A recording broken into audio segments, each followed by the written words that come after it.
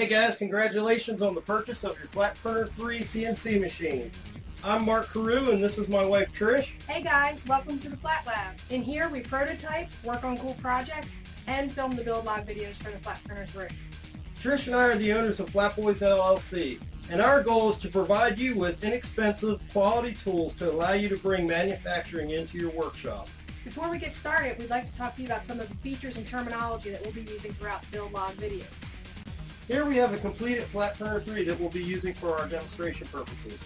In the video, we walk you step by step through the process, one part at a time, assembling every component and part until you have a completed unit just like this. Not only that, but we walk you through the steps of actually using the software until you're cutting your own parts.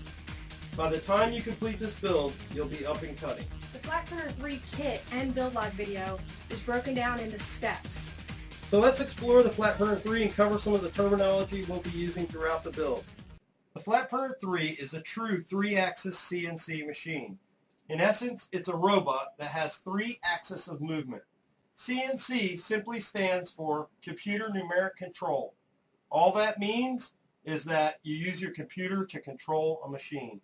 There are several different types of CNC machines, various styles and formats for their axis and the way that they run. This machine has the X-axis, which is the roller axis. This moves your material back and forth. We have our Y-axis, which moves the gantry side to side. And we have our Z-axis, which moves the spindle up and down. Our spindle on this particular attachment is a flex shaft. Our motor's housed back here.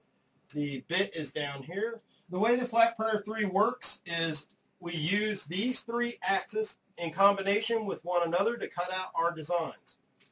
It's the combination of these 3 axes that allow us to create shapes not only in 2 dimensions but 3 dimensions as well. The pressure roller system for the X-axis works by simply inserting a sheet of foam, lowering the pressure roller onto the foam, and this will allow for the roller axis to move this material back and forth. What's nice about this feature is that this machine takes up a very small footprint in relation to the size of material that it can handle. Another nice feature is that we have removable face plates. If we disconnect our flex shaft and our vacuum, loosening these 4 knobs allows us to remove the entire face plate.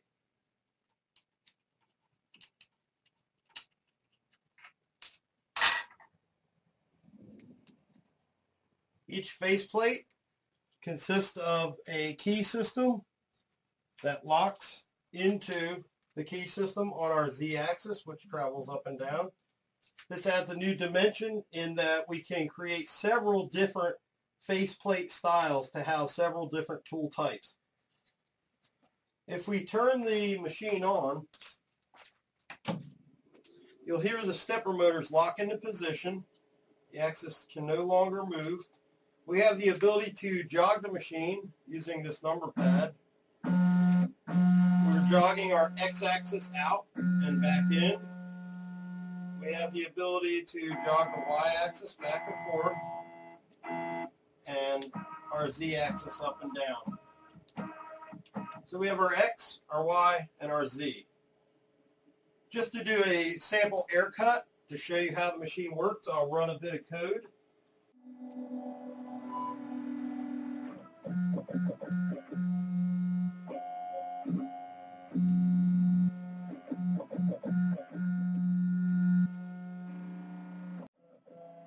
You can truly see how it is like a robot, just moving to the next position of your design.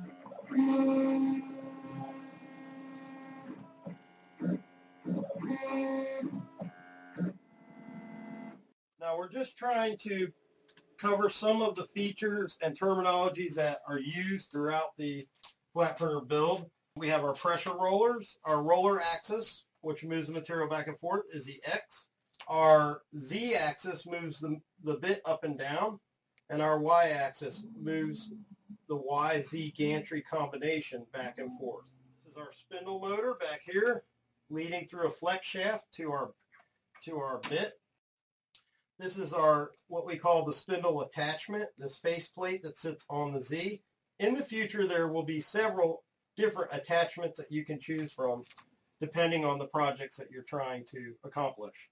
All these axes are moved into position using stepper motors. Stepper motors work different in that they step to position. You can set how many steps it takes to get a full 360-degree revolution of the motor shaft, and depending on the gear ratios that are involved, it will move the axis to that point in the time frame that it should. As far as the number crunching goes to figure out the step pulley ratios, you don't have to worry about any of that. The software takes care of everything. We have a built-in feature that allows you to calibrate each axis. The way it works in the software is that you assign cut lines where you want the machine to cut and how you want it to cut. When that's complete, the cut lines are generated into a code that the machine understands as X, Y, Z coordinates, and those coordinates are sent out to the controller card, which powers the stepper motors and moves your machine into each one of those positions. And that is how you're able to cut out complex shapes and create unique designs. So that's a basic overview of the CNC machine and how it works. As you get into the build, and certainly when you've completed the build, you'll have a much greater understanding of how it works. And as you develop along with the machine, you'll start to understand how it can open doors and allow you to do so many things that were not possible before. So I hope this helps out. If there's any more questions, remember that a lot of people have already built the flat printers. They understand the concept. If you have any questions, we urge you to go to www.phlatforum.com, Phlatforum. That is our support forum for the flat printers and all Flatboys machines. Any questions that you might have, just go on there. There are tons of free plans and examples to go by. Also on the Flatboys support disc, you'll find a lot of examples and tutorials as well. So we encourage you to jump in with both feet. Once you're bitten by the CNC bug, it's hard to let go. I mean, you're always going to want to modify and change things, and that's the beauty of this machine and the ability to remove parts and add parts and cut out your own parts, is that we're going to be able to create all kinds of customization and modifications to these machines.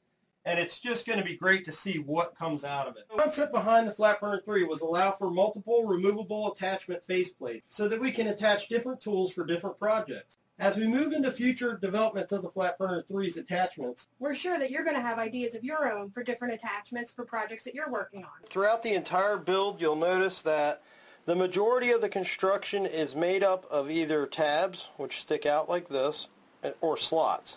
The slots usually, but not always, have a recessed hole in the center, but not on the back. And the way that works is these tabs basically fit into the corresponding slot where they're supposed to go. You can see here. And that keeps our parts all aligned. I just want to go over this because the majority of the build is done this way. Now you'll notice that each set of tabs has a cross section.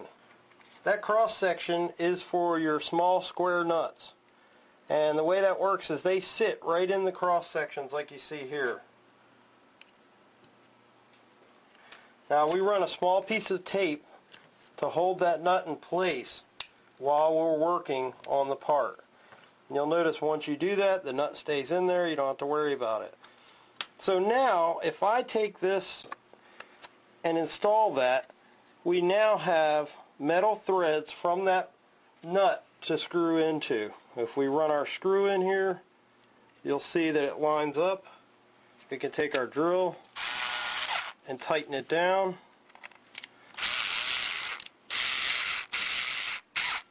And with the fact that this being recessed, it keeps our screw head nice and flush. Just wanted to go over that as an overview because throughout the build, anywhere you see a cross section like this, you're going to want to put a square nut and some tape on. And we try to tell you that throughout the build, so just wanted to give you a quick build note on that. Alright guys, so enjoy the build log videos and we look forward to seeing your completed Phlatprinter 3s. Let's get started.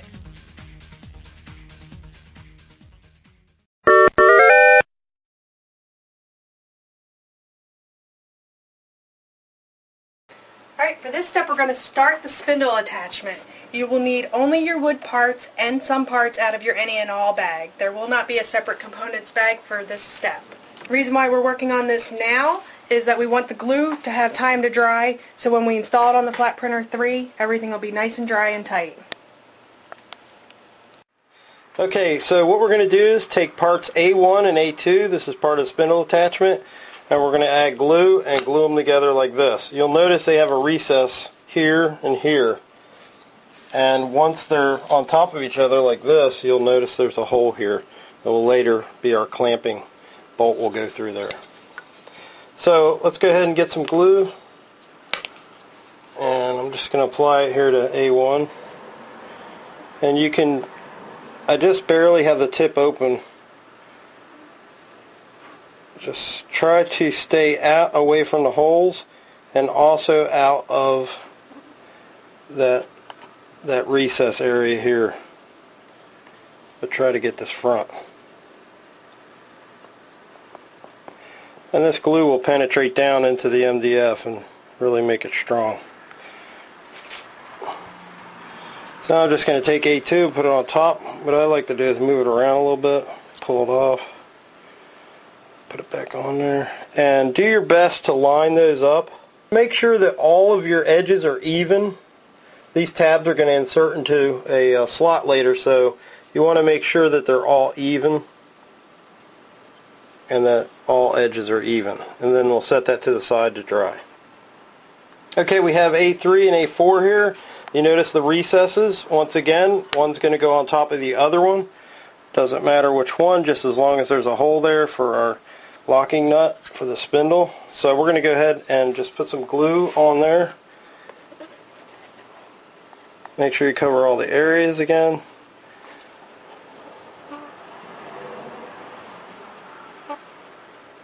Even these tabs back here. Okay, and I'm just going to place A3 on A4. Wiggle it around a little bit. Pull it off. Got a good even coat. Make sure all your edges are even all the way around, like we did on the first A1 and A2, and then we'll set that to the side to dry. Okay, on this step you want to get A6 and A7. You'll notice that we have the recess here on A7, and basically it's going to sit right on top of A6. And when you look at it from the other side, this is what it looks like. Even to the front, there's actually a space here in the back. The tabs protrude for A6. So it's going to sit just like that. And I'm going to take that off and put some glue on A7.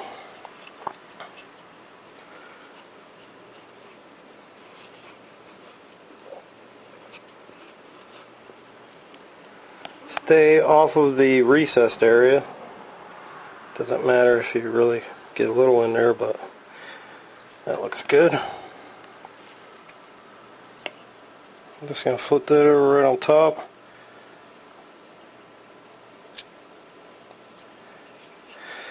Now on this particular one, I'm going to flip it over so I can see it a little bit better. You just, like I said, you want to keep this front even and these sides even. Let me spin it around so you can see the back. We don't care about this because it's going to sit flush against the faceplate. So it is supposed to be offset just like that. So these are even, that's even. And once you get that in position, set that to the side to dry. Okay, on this step you want to get your A5. You'll notice it has a long tab on the bottom and a short tab on the top.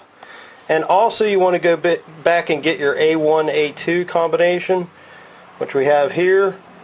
And what we're going to do, the glue should already be set up. It only takes a few minutes, but it's not completely cured, so don't wiggle it too much.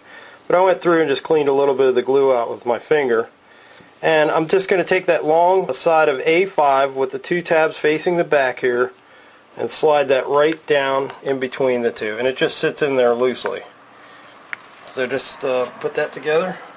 This step you want to locate A8. This is what it looks like. Right now we're looking at the front of the spindle attachment facing this way. And A8 basically sits right on top here. So go ahead and put that together. locate part A9. This is what it looks like. It's the back plate for the spindle attachment. You'll notice that there are recesses on one side. On the back side there's not recesses. So look a little closer there. We have these recesses for the screw heads. So what we want to do is flip that over so the recesses are facing down. And we're just going to pick up our assembly here, insert it into these corresponding holes. And this is good to do while the glue's still a little wet. Then you'll notice back here there's actually room for this to come out because there's actually another piece that goes in there. But these tabs come all the way through, and that's supposed to happen. Okay, on this step we're going to go ahead and install the square nut and tighten these parts together with the screws. So what you want to do is locate 3 of the square nuts and 3 of the screws, machine screws. And you'll notice the T-shaped tabs here. You're just going to slide the square nut down in there like you see. Put the screw in through the back, and then we'll tighten that down. You can use a screwdriver or a drill. But if you use a drill, make sure you're on a low setting because you can crush it. As soon as it snugs, you're done. You do not want to over tighten these or you'll break the wood here. So as soon as it's snug, it's done. The way these parts fit together, you don't need to over tighten them. Now we have 2 more slots here and 2 more screws here that need to go in. The only thing is they're in the center. So I'm putting my finger behind here so I can catch this when it falls down. And I'm going to go ahead and push the screw through, try to align it, and tighten that down.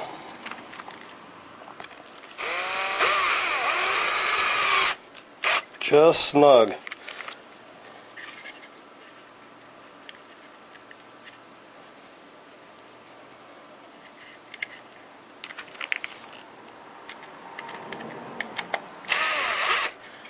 And this one needs to go down a little bit more.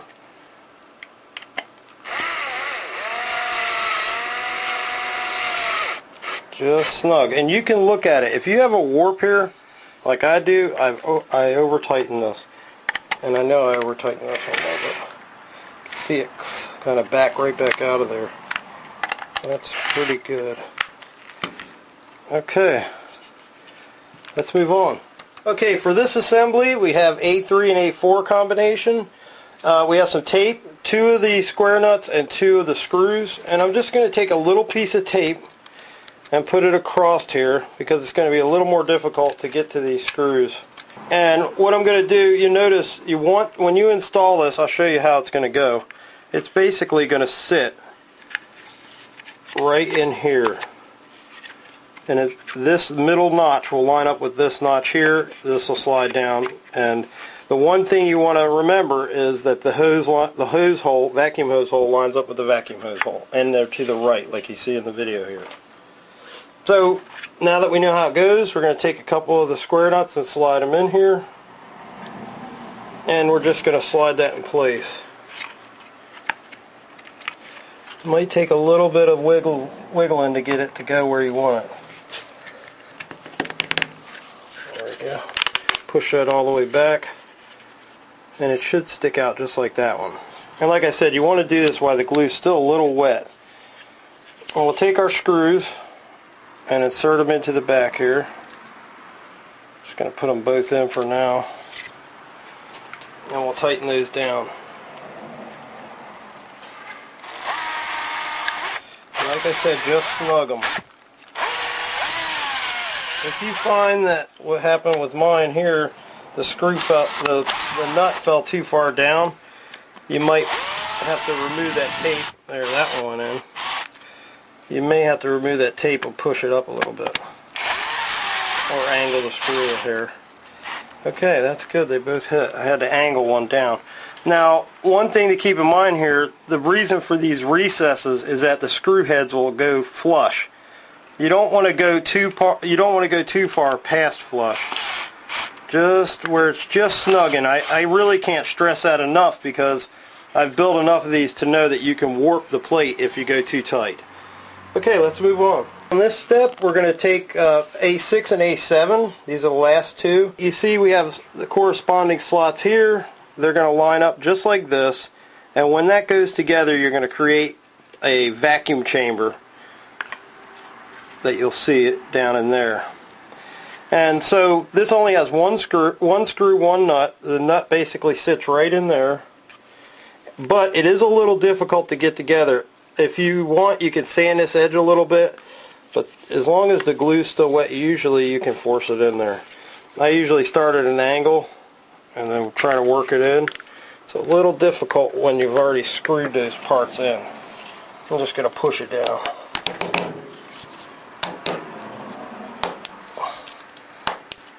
Okay. Make sure everything's lined up. Okay, and go ahead and insert the screw. The nut is already in there, kind of sandwiched in there. Just feel around, try to find the hole to start it, and there you go.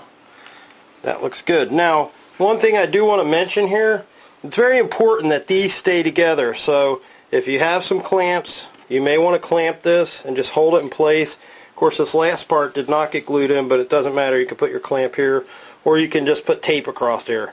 So I'm just going to take a little bit of the Scotch tape here and put it across there. I'm squeezing this together, pulling the tape, and just putting it on there. So when this glue sets up, I know that this will be tight and together.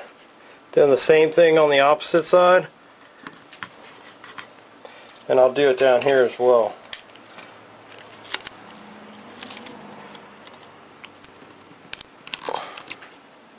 Just to hold it in place.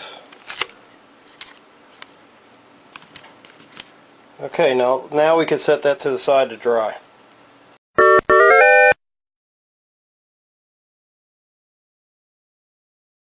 On this step, we're going to be working on the Z-axis. It's the plate right behind this spindle attachment. It moves up and down, and that's what we're going to get started on. Okay, on this step, you want to locate the 6 Z1 parts. You'll see Z1 times 6. If you focus in on here, you notice the one has doesn't have a bottom to it, so you'll start to recognize what it looks like, but that is a 1. Basically what we're going to do on this step is we're going to stack these up and glue 3 of them together like this, and 3 of them together like this, and we'll create our spacers. So I'm just going to start applying glue to them.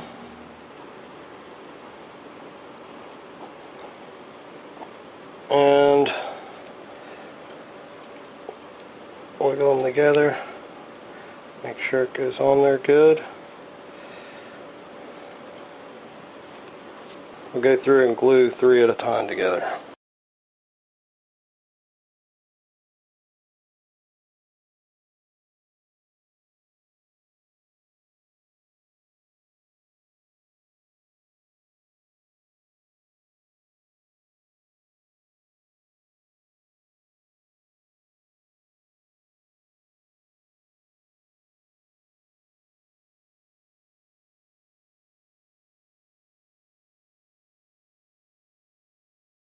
I want you to take notice of the Z2, how you'll notice around this big hole there's a recess, a slight recess. There's not one on the back. And the reason for that is so that the Acme nut will slide down in there flush. So that's the side we're going to be working with. So go ahead and insert the Acme nut into that part, and you'll see that it sits flush. You're going to take 2 screws, slide those into the 2 outside holes, and place one of the nuts on there, and go ahead and tighten that down. Now just get it, don't tighten it real tight, just get it in position right now so it holds the screw in place. And do the same thing with the other one. Just takes a few turns really. But one thing I want you to notice is we need these square nut to be basically flush like that, because this is an anti-backlash Acme nut, and you want this to be able to move up and down with this spring. So go ahead and tighten that down once you get those square. 1 second. Okay. Just holding it with my finger. Now you might, if you have a pair of pliers, you might need to use those there, but that's pretty good. And that's holding. And it allows the spring to move. Okay, that's good. Let's move on to the next step. Okay, for this step you want to locate parts Z3 times 2. You can see them here. What we're going to do is basically where you see this slot here, it's going to insert into here. Just like that. And the same thing with this one. This is the part we're trying to build. Now you'll notice that the long ends are opposite the top of the Acme nut. They're on the spring side. So seeing the way that goes, I'm just going to leave that one in there. I'm just going to take a dab of glue here, and I'm basically just putting a dab of glue in that slot. So when these two go together, that'll be good, and it'll hold. We'll do the same thing with the other one.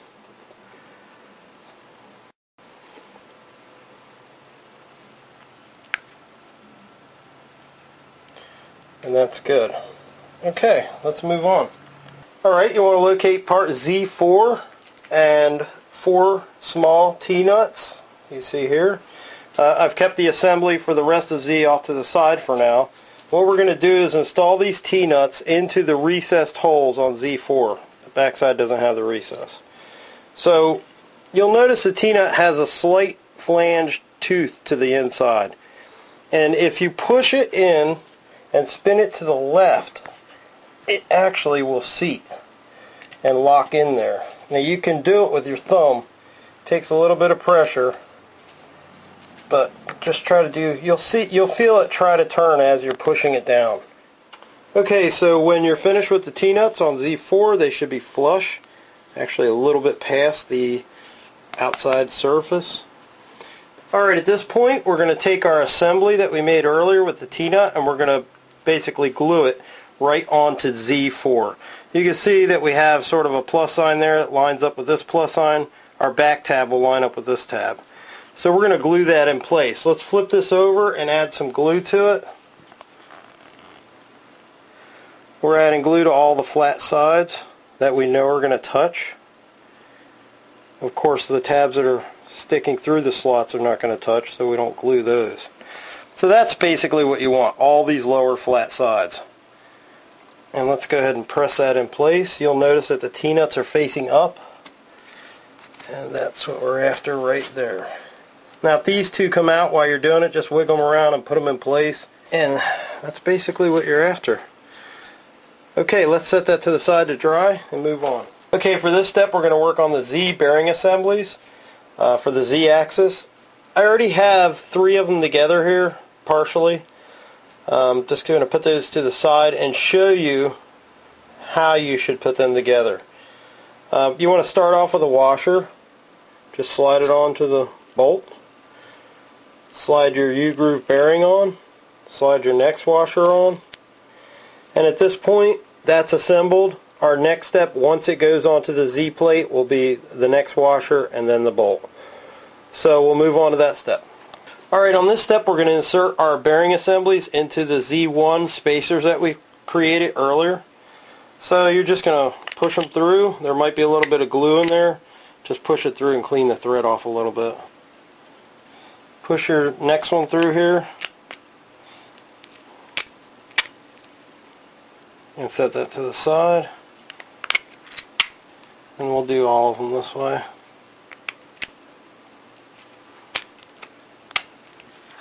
I got quite a bit of glue on this thread, so just clean that off a little bit and let's move on. On this step you want to get your Z gantry assembly and the spacers we just pushed the bearings through. I'll line them up with these holes and push them through. Now we'll take the other washers and slide those on and we'll put the nuts on. We're just going to hand tighten them, especially on this slotted side. We want this to be able to move in and out, like you see here, freely. Okay, let's do the other side. By the way, make sure that these are facing in, these bowed areas, just like you see there.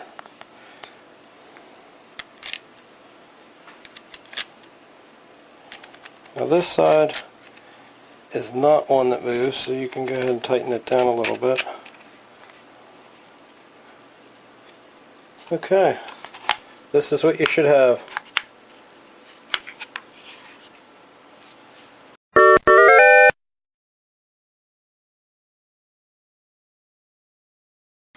Alright, now we're going to work on the Y gantry, this part here. As a matter of fact, you won't be putting these sides on, however. It goes back and forth, left and right. So let's get started. Okay, on this step you're going to need your tape. You need 2 Y2s. They're unmistakable. They're very unique pieces. These are basically spacers for your Y gantry. And you're also going to need 8 of the small square nuts. Just take some small pieces of tape and just tape right over top of these T-shaped areas here. Looks like you could actually cover ground better with one larger piece. It doesn't matter if it overlaps or anything like that. You can go back and peel this tape off later if you want. The idea behind it is to hold the nuts in place. So that's what it should look like. I'm just going to flip these over. It doesn't matter which side you tape either. And just slide those in there in the corresponding slots here. And that tape will hold them while you're working on the parts. It works out really nice. Okay, let's go ahead and move on. For this step you're going to want to locate Y number 1. This is what it looks like. There's no recesses on it. You're going to need 2 of the small square nuts and your tape. Tape our T-slot here, here, flip it over and insert the square nuts and they'll stay in there.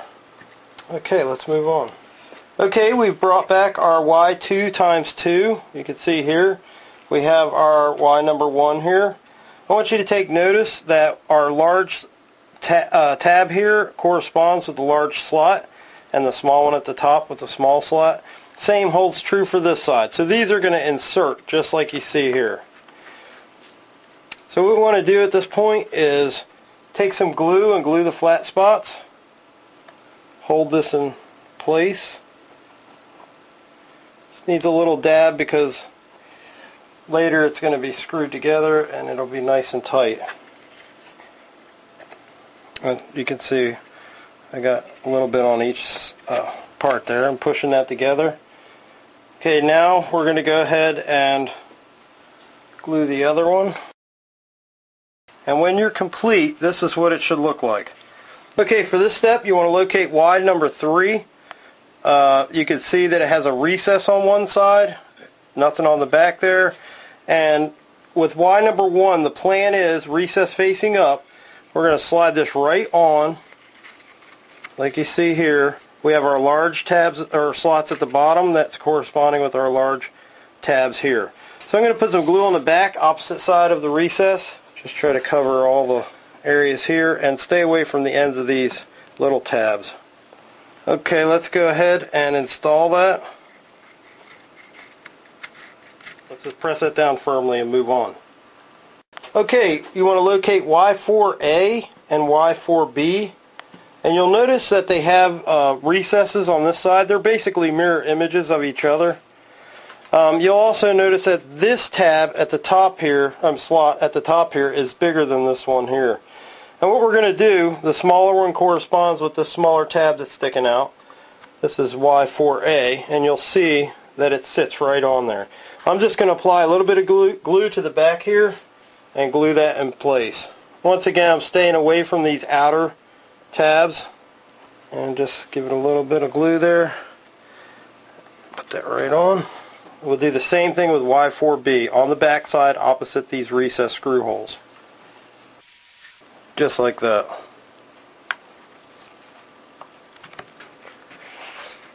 Okay, let's move on. Go ahead and locate 4 long screws. Slide them into the recessed holes here. And we're going to screw this into position. And basically we're going to be going down through here into these nuts. Now you don't want to over tighten any of these screws, so you want to give it a little bit of a run. You can watch it, and as it hits, Just watch the head here, and it actually I have to put my drill on low again. You might even want to use a screwdriver for this, but it tightens it down a little bit. Just snug it. I'm going to bring this in. It's hitting.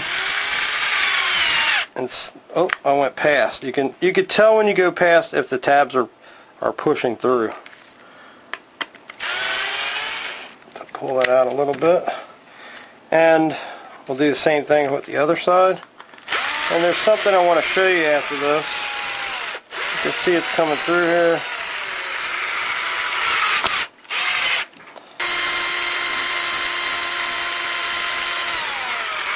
You can see how it squeezed the glue out of here, so you can just take your finger and wipe that off. But that is good for now. Let's move on. Okay, for this step you want to locate your part number Y5. This is what it looks like. You'll notice it has a recess on one side that will hold a bearing. You want to locate one of your small bearings and just place it into that slot, just like you see there.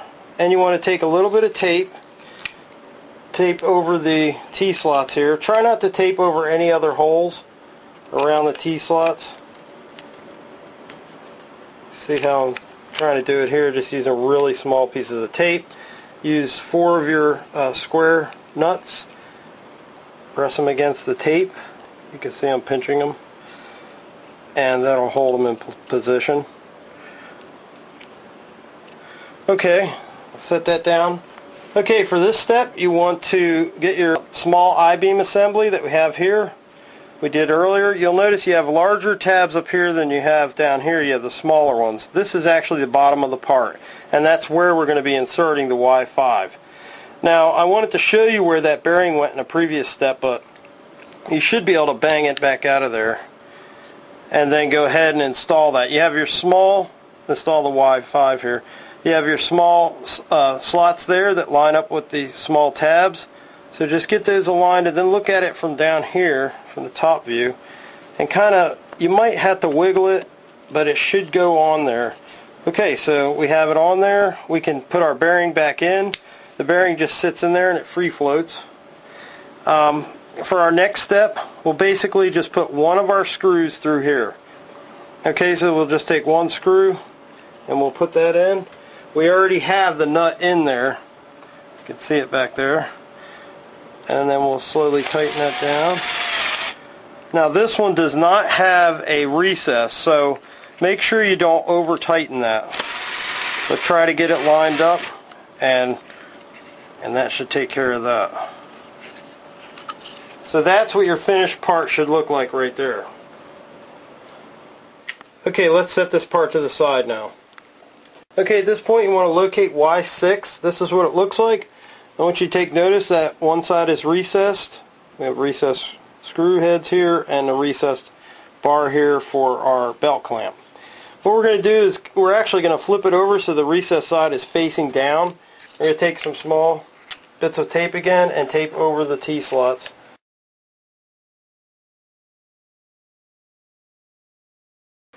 Okay, so we have 4, 5, 6 of them, and what we're going to do is flip that back over and just press the square nut into the corresponding slots. Okay, you want to locate one of the small T-nuts. We're going to take Y6, this is a recess side, we're going to flip it over and we're going to press the T-nut into the center hole and spin it to the left as it goes in, like you see here. Now this one doesn't sit flush, but that's fine. This is what you're after right here on the front. Just push it down until it sits semi-flush there. And let's move on. I'll flip it over and move to the next step. Okay, on this step you want to locate the bottom half of the belt clamp. This is what it looks like. It has small tabs sticking out here. And what we're going to do basically is glue this. These tabs line up with these holes, and then the center hole goes through. It's going to sit on there just like that. So you want to take a little bit of glue, and this is just a temporary hold. Take a little bit of glue and just put a little bit around those tabs, like you see there, and just press that into position. Okay. Alright, on this step you want to go back and get your I-beam, your small I-beam with Y6. We're going to flip Y6 over. The plan here is to install this onto the back of this I-beam, just like that. And you'll notice we have the 4 tabs here that correspond with these 4 slots here. All of our screw recesses are on the back along with the belt clamp. And basically just push those together. Keeping in mind that you've just temporarily glued that belt clamp, so just like that. Okay, on this part we're going to take Y6 and we're going to screw through these holes, 2, 3, 4, 5, 6, onto our small I-beam. Take 6 screws, place them in the holes to get them started.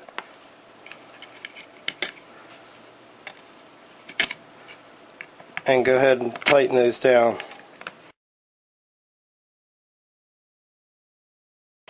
Okay, that looks good.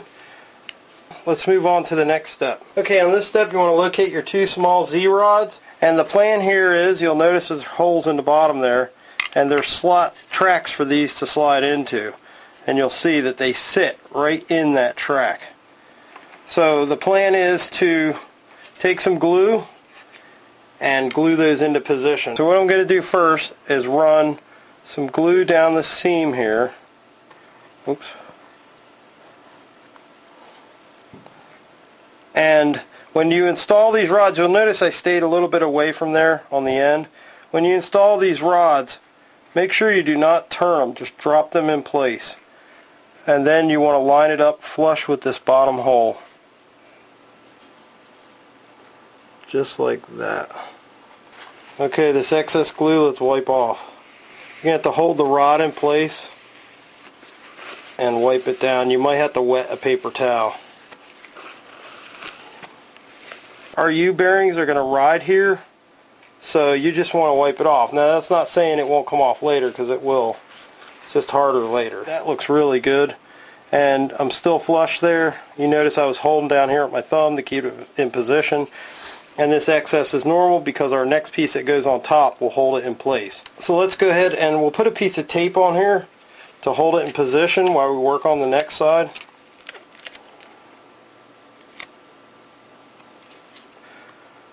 I'm actually going to put a couple pieces. One down here at the bottom as well. And these are temporary. And we'll flip it over and we'll glue the opposite side, and we'll do the same thing. This time I won't use as much glue. And once again, staying a little bit away from that end because you don't want glue pushing through. So I start the rod in the hole. Put my finger back here so I can stop it and just set it down. Now that worked out much better. Wipe any excess off that you see. Double check to make sure you're flush here. And we're going to go ahead and tape this in place like we did on the other side. Okay, one other thing you might want to do, I've added a couple pieces of tape here on the bottom of where the rods come through. Just while we're working on it, we don't have to worry about them sliding around. Alright, I'm going to stand this up and let that set up a little bit. Okay, for this step, you want to go ahead and locate part number Y7. You'll notice it has recesses here, 1 for a bearing and 3 for 3 screw heads. And that's going to go right onto the top of this. We'll go ahead and you have these 2 larger slots here next to your 2 rod holes. That's where these all line up. So we'll start with those. Now you'll notice that our bearing recess is facing up. Do your best to kind of wiggle it back and forth to get it in position and press it down, and that's what it should look like. And locate 3 of the screws and go ahead and put them in position because we can actually put this on. Remember, don't over tighten them. Get them snug. Just snug. That's perfect.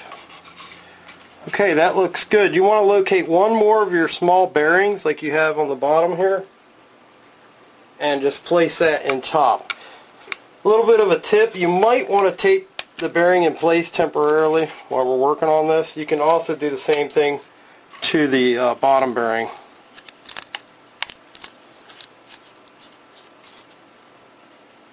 Okay, that looks good. Let's move on. Okay, you want to locate your felt, and basically this felt is going to help to keep your belt tensioned along the Y. And what we're going to do is, you'll notice this tab and this tab, the bottom of these tabs both line up with in line, I'm sorry, with this belt clamp. So you're just going to take this adhesive back felt and set it just like that. And you'll notice I'm staying more towards the bottom of this tab. I'm even with the bottom of the tab. You just peel the sticker off and stick it right on there. Same thing with this one.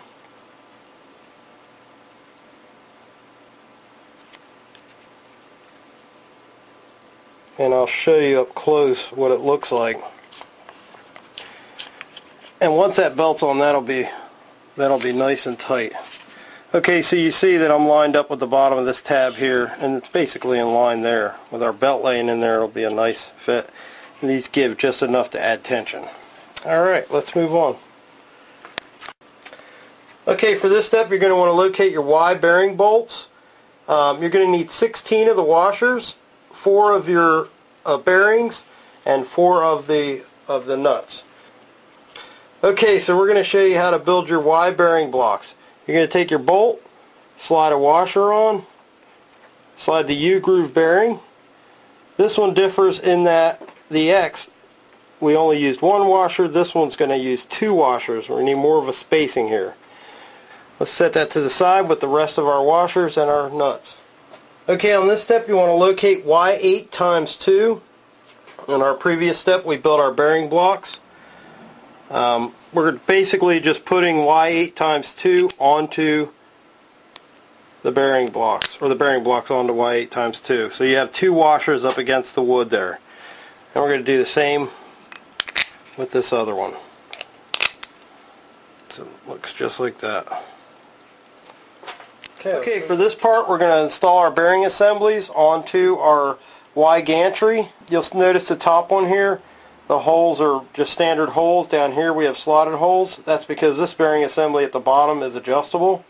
We'll start with this top one. You can grab either one of the bearing assemblies, and with the notches facing away from the center, just like you see it here, insert the bearing block.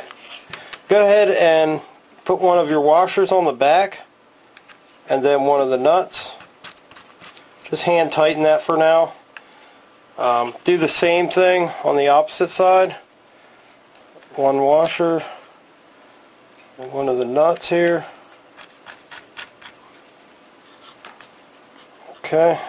Then you can go back with your wrench and actually tighten these down to hold them in position. Wrench and a pair of pliers. Don't over tighten them, just give them a good turn and they'll stay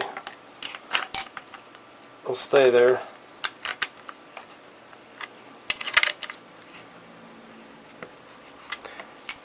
Okay, that's good. Let's go ahead and get our next bearing assembly, and with the notch facing away from the center, this is the center here, just going to slide it into the track. And I'm going to push it up against here so I can tilt it back. And go ahead and install the nut and washer on one side and do the same on the other. And then keep these kind of loose because you want to be able to adjust this later. So you should be able to push that up and down. And this is how we're going to lock this onto the I-beam. It'll ride like this. Alright, that looks good. Let's move on. Okay, let's go ahead and flip this Y gantry over and install the nuts into these T-slots here. We're going to use our tape and tape this with it upside down like you see it here. There's 4 of them. There's actually one over here. I'm going to flip it back over and just install 4 of the square nuts on there.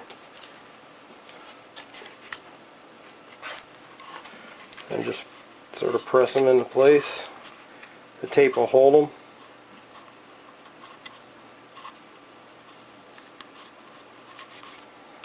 Okay, looks good. Let's move on. Okay, for this step, you want to go ahead and remove the tape from the temporary tape we had holding the rods in place. Let's go ahead and take that off. If you have any excess glue, now's the time to get rid of that. Go ahead and scrape it, make sure it's clean. You can get a close-up of this. This looks nice and clean. And we'll go ahead and flip this over and get the tape off of this other side now as well. So our bearings will ride nice and smooth across there, and that one looks good. Alright, let's move on. Okay, on this step you want to locate your Acme thread, a 1/4 inch lock collar, and a 3/32 hex driver. You go ahead and take the Acme thread and put it down through the top bearing. Before you get to the bottom, go ahead and put your lock collar on and slide it down into the bottom bearing and through, and let it sit. Don't tighten up the set screw. If that was tight, make sure you loosen it so you can just slide this right through like we just did. And let's go to the next step. This is going to be exciting. It's coming together. Okay, for this step we have our Z gantry. We have our adjustable bearing block here. We want to go ahead and open that up. We're going to flip this over and just slide it onto position like this.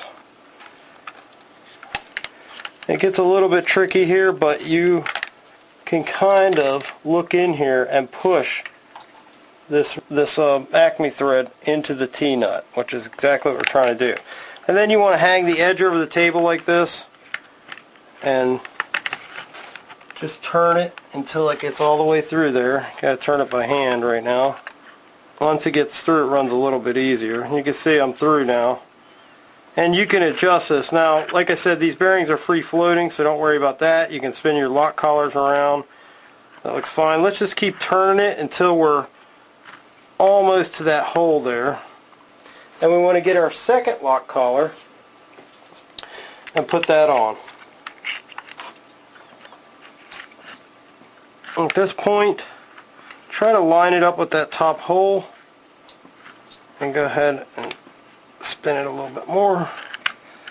Okay, that looks good. Our mission here is to get our Acme thread flush to the bottom there. You can do that just by simply moving this whole assembly now because we're tied into that T-nut. So we'll get that flush there. We'll take our Allen wrench and tighten this down. That looks good. And you notice we have some sticking out here and out the top here, and that's fine. Go ahead and push this lock collar up to the top and tighten that down.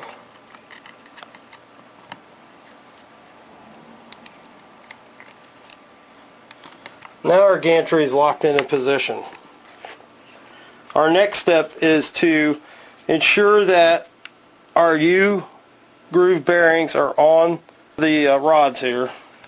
And you can turn this and move it up and down a little bit if you need to. I would get it kind of evenly spaced here. And of course we have our adjustable side here. So you want to squeeze that together. Make sure it locks into position. And then just hand tighten those a little bit more.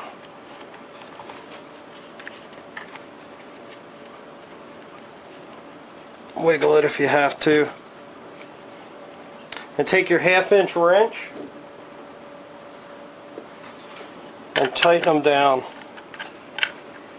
Now the idea is here to tighten them as evenly as possible, and you don't really tighten them down very hard. I mean, you don't want to dig into the wood there, so as you go around, keep in mind that you're trying to tighten evenly. And I'm just holding my finger back here on the back of them while I tighten this. And that seems to work alright. You might find one where you need the pair of pliers or something on the back. Like this one here. Hold on one second. Just have a pair of pliers here. I'll hold that in position while I make a short turn. Okay, now you can see by that I did not over tighten them, but yet they're locked on. That whole gantry assembly is on there nice and tight. And yet it can still smoothly roll up and down, which is exactly what we're after. So that looks good. Let's move on.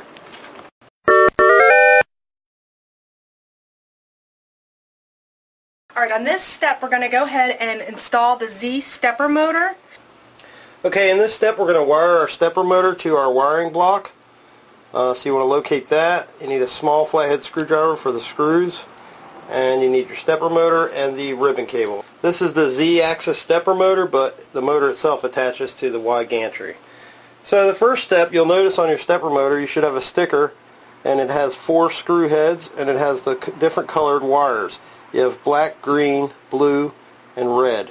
So I'm just going to take my wire block, and starting with the black wire, insert it in, tighten it down, and work my way over. You don't want to insert it all the way through, just on one side. Make sure you're in there getting tight. And we'll go next with the green. And some of you guys, you might want to take your wire, just a tip, and bend it over like this into a loop, sort of. Makes it grab it a little bit better when the screw comes down onto it. And you have to pay attention when you put this in, because you can push the wire too far in.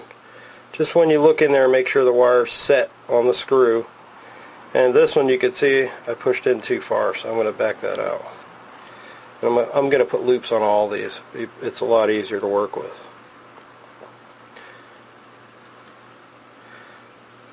Okay.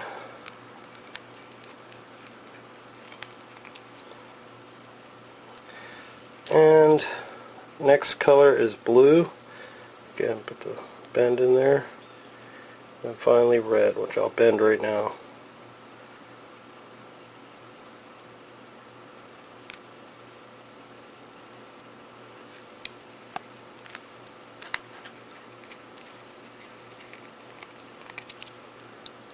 Now you'll notice, I'll put the red in now, you'll notice that the white and yellow wires are not being used. And that's right, they don't get used. We're using this in what they call bipolar mode. And so we don't use these. I usually just wrap them up or cut them off. If you do wrap them up, make sure you snip the ends so you don't get any type of a short on the motor housing. You could even heat shrink it or tape it at that point. Okay, so moving on, I'm going to take my ribbon cable, take one end of it, make sure you strip your ends like I've done here, and I'm going to go ahead and fold those over as well while I'm at it.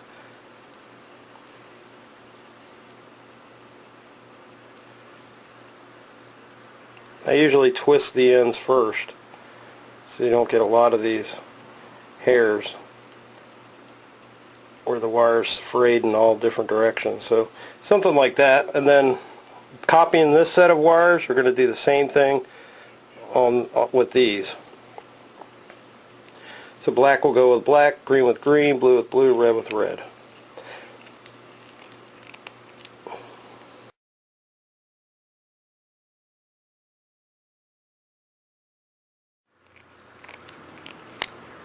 Okay. They all look good in there. They all look good there. Make sure they're good and tight, because this stepper motor actually moves back and forth with the gantry. So you want to make sure these wires are in there nice and snug. Okay, let's move on to the next step. Okay, on this step you want to locate your YZ gantry assembly, your stepper motor that we've already wired the block to, and you want 4 of your stepper screws and 4 of the stepper bolts. The first thing we're going to do is spin this around, come around to the back, and you'll notice that the wire comes out of one side of the stepper motor here. I want to face that to the left, like you see here. And the purpose in doing this is that our wiring will be able to wrap around to the block, which comes over on this side, and it'll take up some of that slack. So I'm just going to go ahead and install this into the gantry. Now you can use a drill or a screwdriver to get this going. The screws are a little tight, so you might have to get them started with this drill.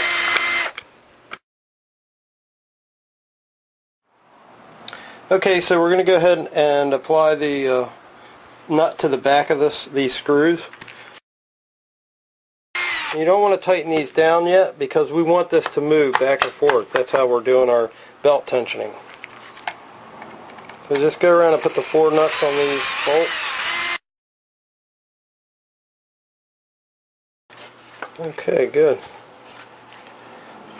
Okay, so on this step we installed the 4 nuts to the 4 stepper motor screws, and that allows us to have the adjustment here we need for over here on the pulley so that it tightens it and loosens it.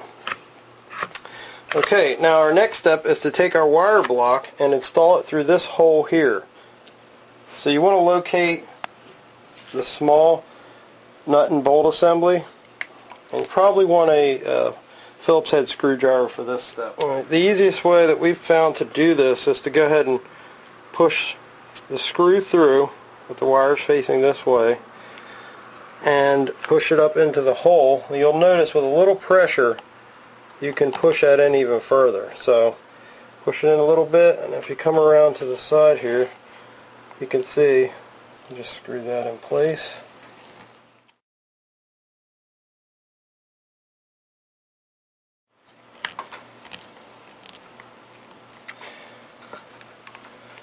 Okay, now that that's on, just make sure you straighten it so you're running parallel with the stepper motor. And what you want to take these wires here, the excess wire, you can tape it or whatever, but the idea is to get it up out of the way, and I usually end up putting it right up into here, which is hard to see, but there's like a little notch back here for the top of that bearing block, and you can usually push it in there.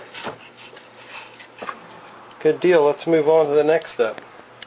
Okay, for this step you want to locate the belt, the large pulley, the small pulley, and you also want to locate a 1/16 inch Allen wrench. And what we're going to do here is basically install our small pulley onto the Acme thread and the large pulley onto the stepper motor with the hub facing down, just like you see here. So what I'm going to do for right now is I'm just going to work on the small pulley, and you'll notice there's a set screw here. Keeping this flush against the bearing here, just push it down, and from the front insert your Allen key and just tighten that down.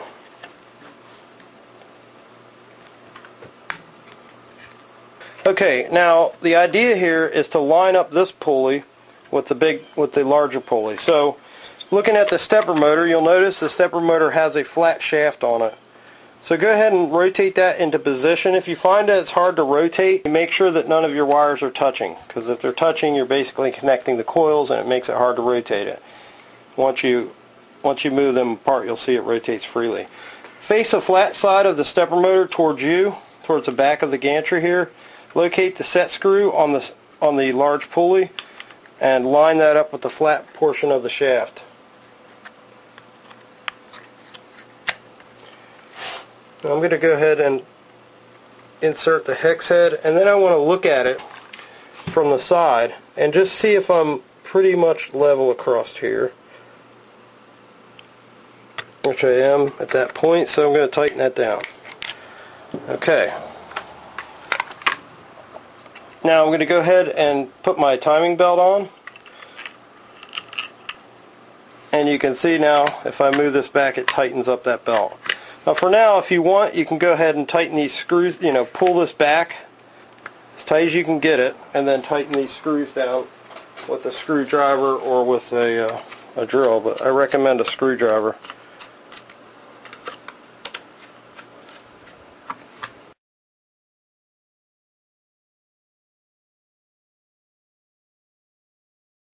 Okay, after that's complete, you can see the belt's tight, and if you turn this pulley, of course, it's going to lower and raise our Z gantry. And once again, if you have finding that it's hard to turn, then you need to make sure that these wires are not touching. If you can take the black and green wire and connect it, just hold them together and you can turn this easily. Like right now, you hear how it's making that sound. That's good. If you take them off, it shouldn't make any sound. Same holds true with the red and blue. If you can touch those two together and they're making a sound, then you know you have a good connection there. If you take them off, it should be free flowing. And that sounds good. That's just a good way to make sure that you got your wiring block connected correctly. Okay, on this step you're going to want to locate Y9A and Y9B, and you'll notice that they have a recess on a certain side here. So I'm just going to face the recess over here up, and let me move this wire out of the way, and this recess up. They're mirrored parts, but A goes on the right hand side. You want the recess facing out, away from the gantry on both sides. So we'll start with A, Y9A. I'm just going to set this over on its side, just like you see it here. Let me move this wire again. And you'll see where the tabs on the bottom line up here and the tabs on the top line up here. Just press that into place. You also want to get 10 of the small screws. Push them in place. And we'll go ahead and tighten this down. With your drill on low, just snug it.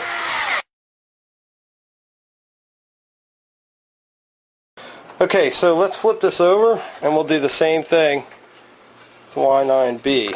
Once again, just make sure that the recesses are facing out, the screw hole recesses, and you'll know you have them the right way.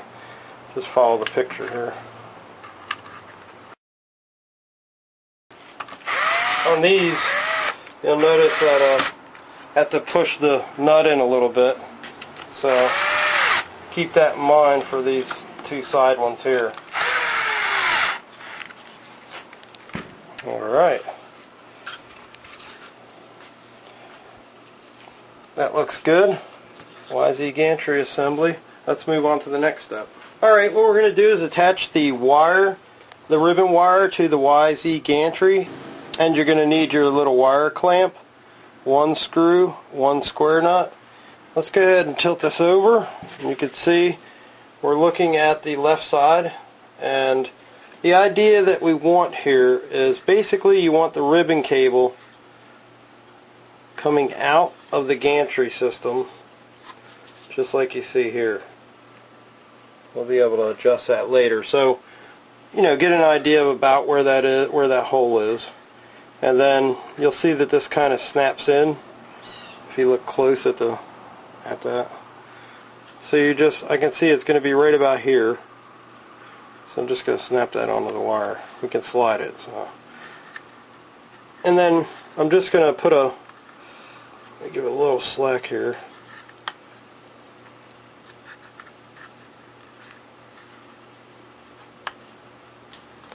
I'm going to line it up underneath and put my screw in place.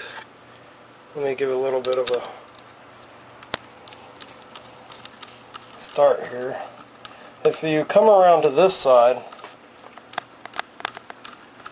you'll see what's happening underneath there. You can see how it goes through there at the bottom. As a matter of fact, I'll turn this whole thing over. You can see it a lot easier. There you go. And then I'm just going to, I have the square nut on my finger. I'm just going to place that on the back and tighten it up to the top.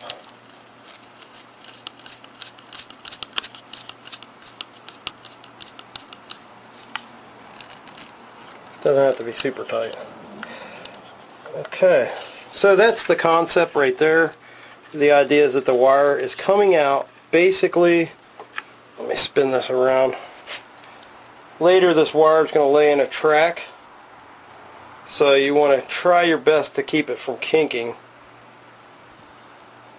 Keep it all running one way. You can pull it out. But the idea is that you want your wire running out just like this. Okay, so at this point, go ahead and roll that wire up if you unrolled it like I did. And set that part to the side, and we'll move on to the next step.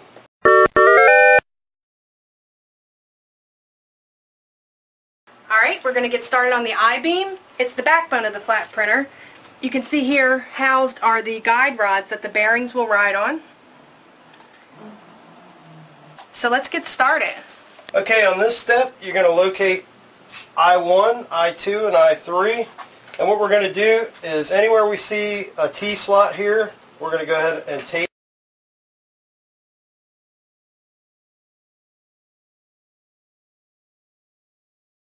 We're going to flip these over and insert the small square nuts.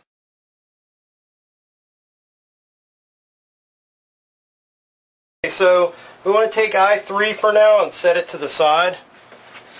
And we'll work with I1 and I2. Okay, at this point we'll take I1. You'll notice it has a recess all the way across the entire part. We'll have that facing up like we have it here. You take I2 and you see it has a small hole here, large hole here, and these large tabs at the top. I just want to lay I2 on here. You see you have 4 sets of holes here. 1, 2, 3, 4, all the way across. The ones we're concerned with are the ones in the middle, so they actually 1, 2, 3rd row down. And you can see that the tabs line up there with those slots. They will not line up with these, only the center one will. So let's go ahead and tilt that in position. See how it looks. And let's go ahead and glue that now that we know where it goes. You'll notice that the tabs go all the way through like you see here. So we'll keep that in mind. I'm going to get my glue here. Okay, I'm just going to glue across the flat parts here. This will help really strengthen the I-beam.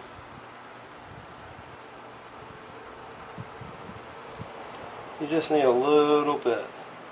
Just like that. Go ahead and put that in. Now if you have that part flopped, you'll see that it overhangs too much. So, okay, so push that tight so it's all the way through, and for now we'll just tilt this over, and we are going to locate I3, and I3 is also going to go through these tabs the same way. So with the long side tabs facing up, like you see here, put a little glue along the flat edge. Just like you see there. Now, making sure you have the small hole matched up with the small hole here on this end, large hole to large hole on that end. Just flip that over and insert that right next to the other one. And it's fine that the glue is still wet and you can move it around. Now I'm just placing that flush on the table so I can work with it to move on to the next step. Okay, at this point you want to locate I4 times 2. They're identical. This is what they look like. They also have a small hole and a large hole, and they also have the long tabs. What's going to happen is we're going to insert I4 into these remaining slots, and the other I4 into those remaining slots. So what I'm going to do right now is I'm just going to set this to the side, and I'll put some tape and add the square nuts to them first.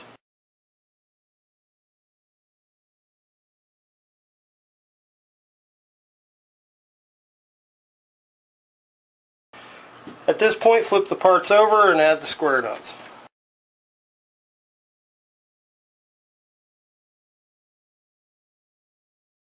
Okay, for this step you want to get your glue, and I'm going to take I4, and you'll notice that if we tilt this, the small hole's here. This is going to be inserted underneath here, so we want the small hole on I4 here as well. So just along the flat areas here, run a little bit of glue. I'm going to tilt this a little bit. The glue's still wet on the other ones. That's fine. I'm just going to push that in. You can see here. I'm going to do the same thing on this one. These are both identical parts. Small holes down here. We know the small holes down there. Run the glue. Tilt this.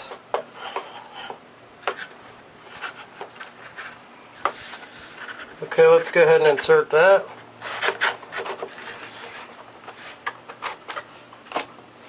If any of your parts come out, like one of mine just did, just push it right back in there.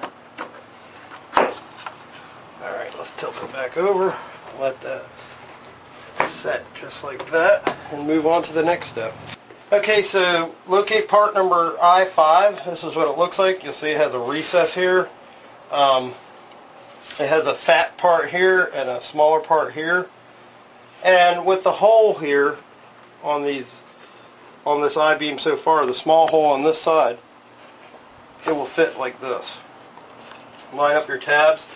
Now if you accidentally tried to put it on this way, it wouldn't line up. It'd be cut off here and hanging over there. None of the tabs will line up. So you can only really go on one way.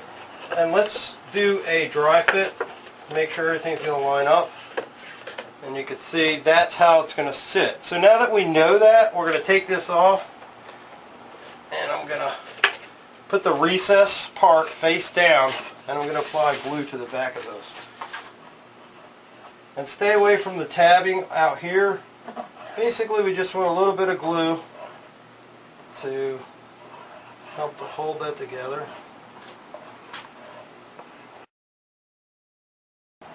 Something like that. And then we'll go ahead and flip this right over and place it right back on top, like you see here. Okay, for this step you want to locate parts I6 and I7. This is what they look like. You see the fat part here and the skinny part here on the I-beam. We got the fat beam and the small beam. This finalizes the assembly of the I-beam. They go on just like that. You'll notice that they have recessed screw holes. You'll want to keep those facing up when we actually apply them. Let's flip those over. Let's flip these parts over right now so the recessed screw holes are facing down. And we're just going to put some tape on the backs of these T's, cross T's, for our square nuts that go on the ends. Flip them back over, insert them.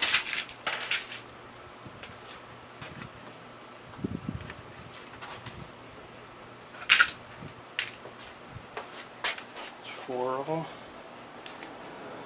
Okay, now we know where they go. What I'm going to do is, I have the recessed screws here, and since I want this to be permanent, I'm going to flip this over and put the glue across the back here. A little bit of glue here. I'm going to flip this over so you're gluing the opposite side of the recess. Alright, I'm going to put this one on first.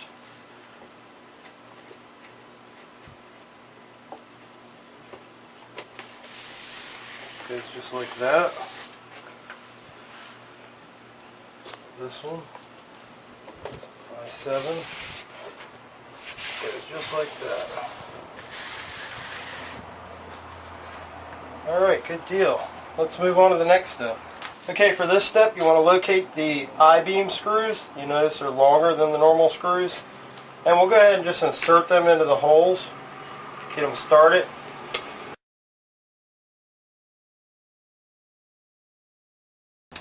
Okay, let's go back through and screw these down. Remember, don't over tighten them.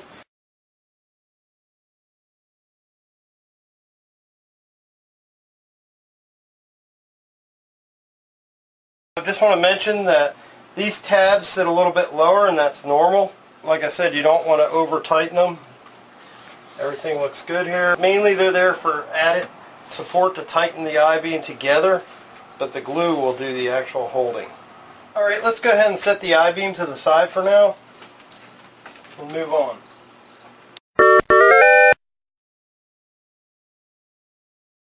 Alright, in this step we're going to start the cabinet build. This is going to actually occur through a couple different steps as you get to a certain point, and you'll need to stop and work on certain specific aspects. Let's get started on the cabinet. Okay, let's locate part C1. This is what it looks like. You're going to need your tape, and just go ahead and tape all the cross sections. And we'll flip it over and we'll install those square nuts.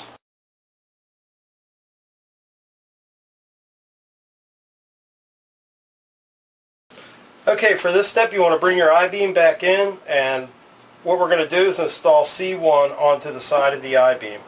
I want you to take note that the I-beam, this fat strip here is the top, this thin strip is the bottom. Also, this side with the larger holes is the right hand side if you're standing in front of it, and this side is the left hand side with the smaller holes. So what I'm going to do is just take the I-beam and lay it down. I have the large hole on the floor side, and you can see here, if I take C1, you'll notice C1, one of the sides has recessed screw heads, the other side does not. We want to use the side that has a recessed screw heads facing up. You notice that it's going to sit just like this. These unique shapes line up with these unique shapes that have been created with the tabs. And the idea is to work that part on. And it's going to take a little bit of doing because there's a lot of tabbing that has to line up. But you can wiggle back here and get them to work. And then if you have to pound it into place. And that looks good. Okay, on this step we're going to put screws in to screw the I-beam to the C1 cabinet side. I'm going to turn this a little bit so you can see it and kind of orient yourself. What we want to do is everywhere that you see that the I-beam is connected, you want to put a screw. And I'll show you the layout of those screws. Everywhere you see a tab, basically. Okay, so there's 2, 4, 6, 8 screws, and I have my drill on low. Just going to tighten those down.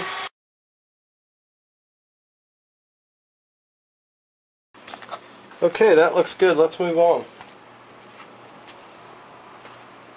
Okay, for this point you want to locate the 2 long rods that came with your kit. You'll need your tape and also your glue. What we're going to do is we're going to pick this up and set it on the table, but I'm going to hang this C1 over the edge so that I can set it flush. And we're going to run some glue down the tracks here. Now you want to stay away from this edge about a ½ an inch and about a ½ inch away from this edge with your glue. And just run a bead right down the track there. Doesn't have to be real thick, but something along those lines are what you're after. Take your rod and insert the end through the hole that you see here on C1, and without spinning it, because you don't want the glue to wrap around the rod, get it flush to the outside edge of C1 and lower the rod into place.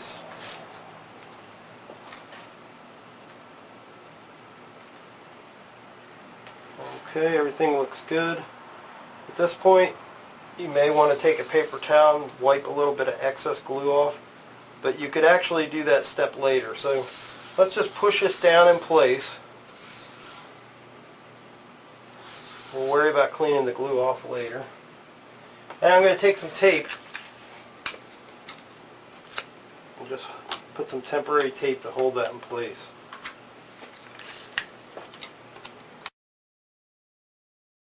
Some of you guys might have clamps and you might think, oh, I'm just going to clamp that down, but that's not a good idea. This rod needs to set in the track, just set flush like it is.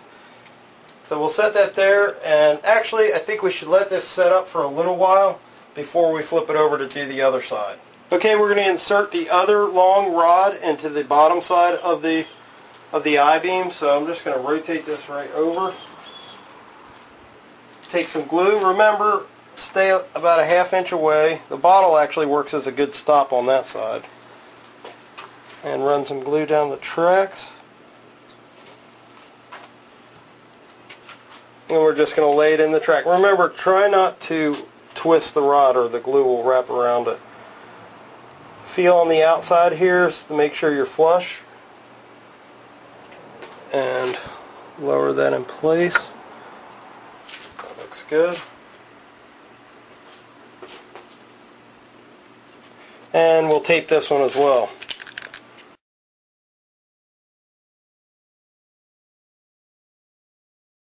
I'm going to set this back up like this, and I'm just going to let this set and dry. Go ahead and take the I-beam assembly with C1 on the side and move it to the side while it's drying. We have C2 here. We're going to go ahead and put some tape on all the cross sections. Okay, you'll also notice that this one has recessed screw holes as well. Flip that over. Let's put the nuts in their cross sections. You'll notice that we have the recesses facing up. You also want to locate 8 of your small bolts and 8 of the small nuts. And you see that we have small holes here, small holes here, 4 of them. These are for your circuit boards. We're basically creating a mounting stud. So you're just going to take one of your bolts, push it through the hole, one of the nuts, put that on, and tighten that in place. You could take a Phillips head screwdriver and tighten that down a little bit more. We're going to go ahead, go through, add these 4 and these 4, and at the end we'll show you what they look like.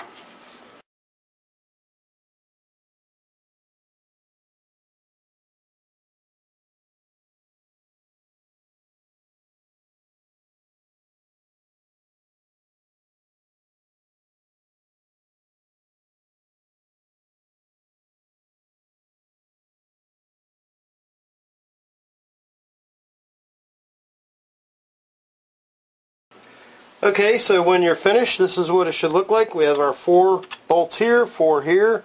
This will be for our driver board. This will be for our USB controller board. And we'll move on to the next step. Just make sure that your recesses are facing up the same way that the bolts are if you look in there. Okay, it looks good. Let's move on. Okay, let's take our I-beam assembly and bring it in. You notice how I have it set up here. Basically, we're going to take C2 here and lining it up like we did with C1 with these shapes.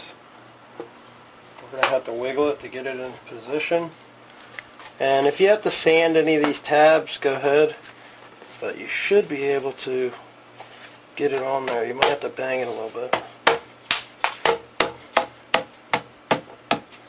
Okay. That looks good. Okay, so we'll screw all the recessed areas that you see here.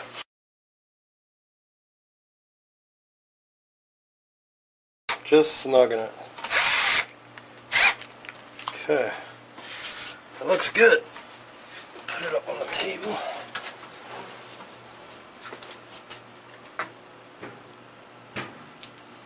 Starting to come together. Let's move on. Okay, for this step, you're going to need your stepper motor, one of your wire blocks, and a small flathead screwdriver.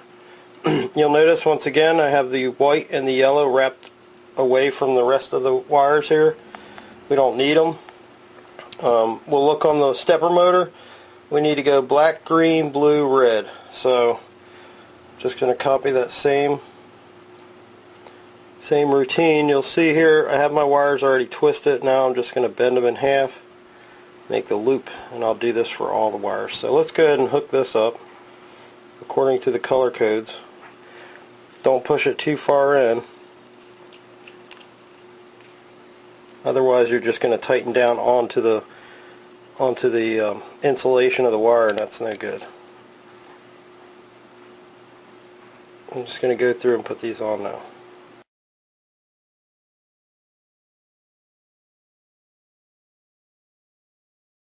Okay, so this is what you should have. It should match up with the colors that you see on the stepper motor, which it does. Make sure that you don't push the wires in too far, otherwise you're just going to tighten the screw down on the insulation. Alright, let's move on. Okay, you want to locate your short ribbon cable. And we're going to match up the colors here and tighten down each one of these, installing this cable onto the other side of the wire block. Red with red, blue with blue, green with green, black with black.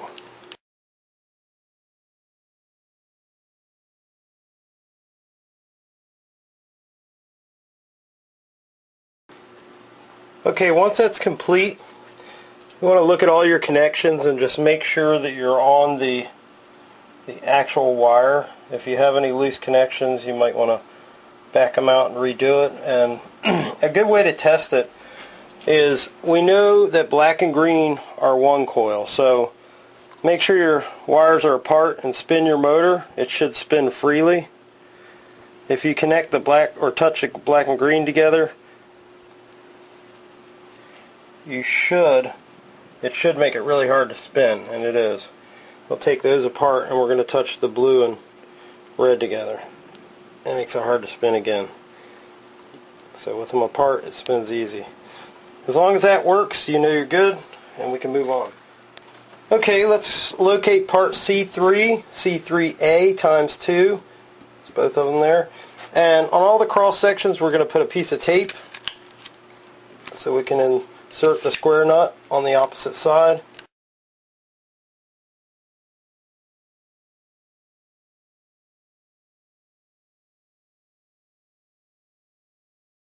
Okay, that's good. Okay, you want to take C3. I've taken C3A times 2 and put them to the side for now. You want your stepper motor, your 4 stepper motor screws and nuts. And if you look at C3, it has recessed holes for these 2 screw heads. We're going to flip this over, and you have to take note that of this square hole here. Make sure your part is sitting like we have it here. We have this small hole here that is going to be used for our wire block, and then the wires will run through this hole. So set your part up like you see here. The recesses are on the bottom.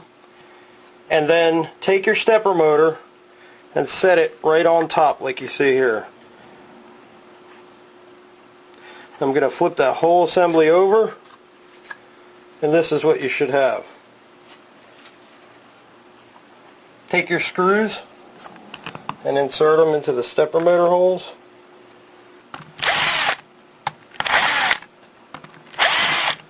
Let's spin this over so you can see what we're doing. And I'm taking the stepper motor nut and just putting it onto the screws. Don't tighten it all the way down, because we want this to be loose so we can work with it.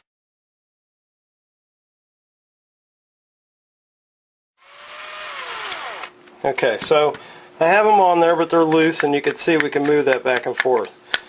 I'll lay this down like this, and we'll move on. Okay, you want to bring C3A times 2 back in, these 2 pieces here. You'll notice something on these 2 pieces. We have a larger tab on the bottom portion than anywhere else, and that corresponds with these slots here, and also these slots here. Whoops, just like that. So we're going to put that in place right now. Actually, on the one on the right hand side, it's easier if you feed this wire through right now. Wire all the way through with the wire block as well.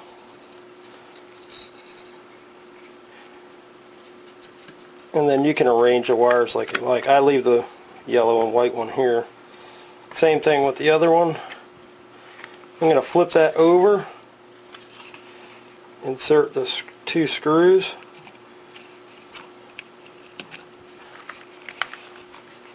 and tighten that down.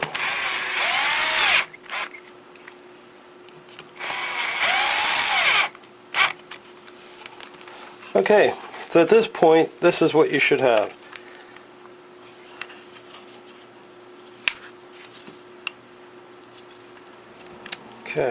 Okay, we're going to install our wire block into this hole here.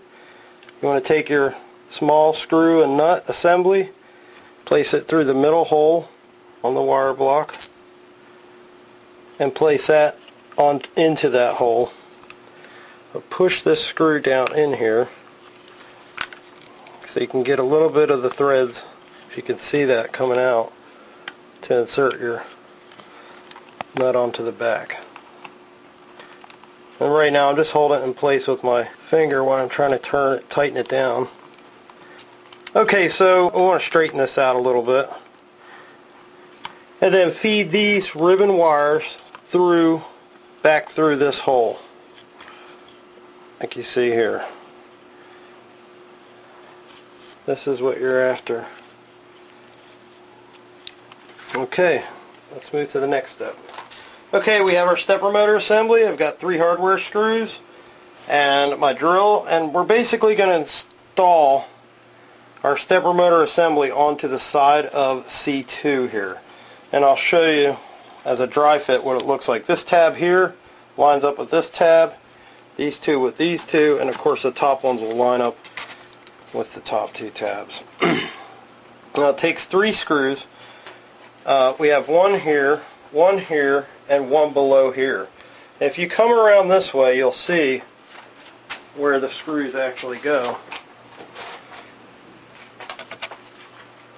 Just put them in place. And then I'll snug those.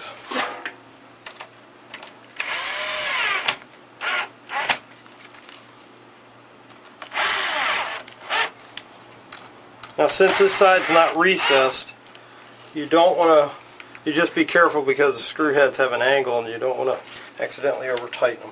But that looks good. Let's get another shot of this from this side here.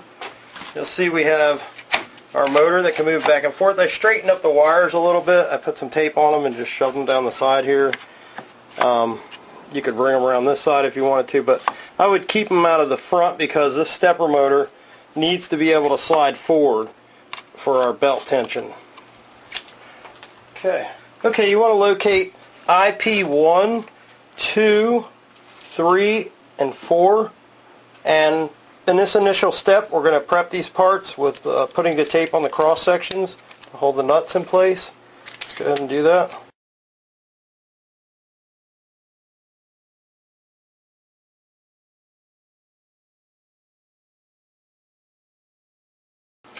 Okay, for this step, we'll go ahead and take IP3 and IP4 and set them to the side. We're concerned with IP1 and IP2 and the 2 small bearings. You're just going to push them right into their holes there. Okay, locating the rest of the hardware, we want to get the medium-sized pulley, free pulley axle, and the spacer. And on IP1, just put the axle into the bearing, make sure it's flush on the bottom there. Put the pulley with this hub side and the set screw down, and then put your spacer on top of that. Now, making sure that you're pretty well flush here, you might want to spin this around to the back side so you can tighten down this set screw, 5/64 hex.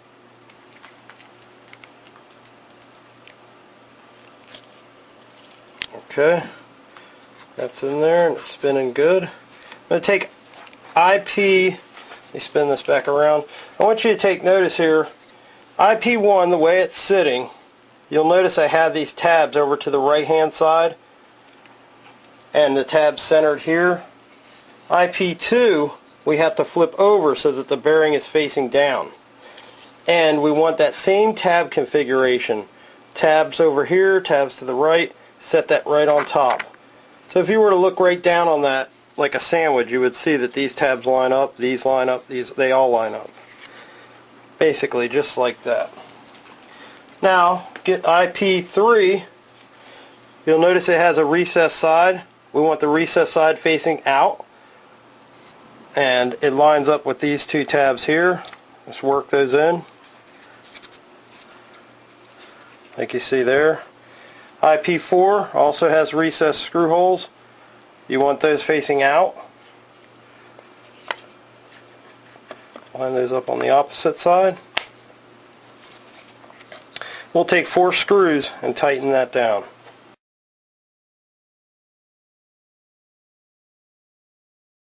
When you're complete, this is what the part should look like. Now I've rotated the Phlatprinter housing around. I'm on the opposite side of the stepper motor now.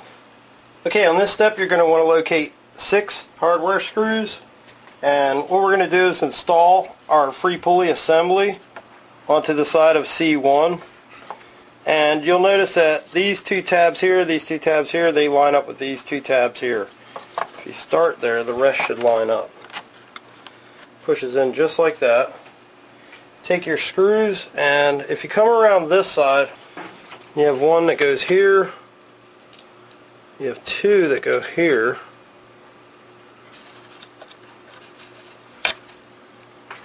you have 1 that goes here, so there's 4 right there. We'll tighten that down. Once again, this side is not recessed, so the heads do stick up a little bit on these, so be careful with it. Okay. As a matter of fact, over tighten one of these. It's pulling it off. Let me loosen this up just a little bit. Okay, that's better. Now if you come around this side, we'll get these 2. Now this one's not too bad to get to. I've got a little screwdriver here so I can basically work it by hand. But this one is a little more difficult. You can see the nut here, and it's in the I-beam, so you do have to kind of work with it to get it in the hole. Now I just hold my finger on there like this, and then I can push it in there.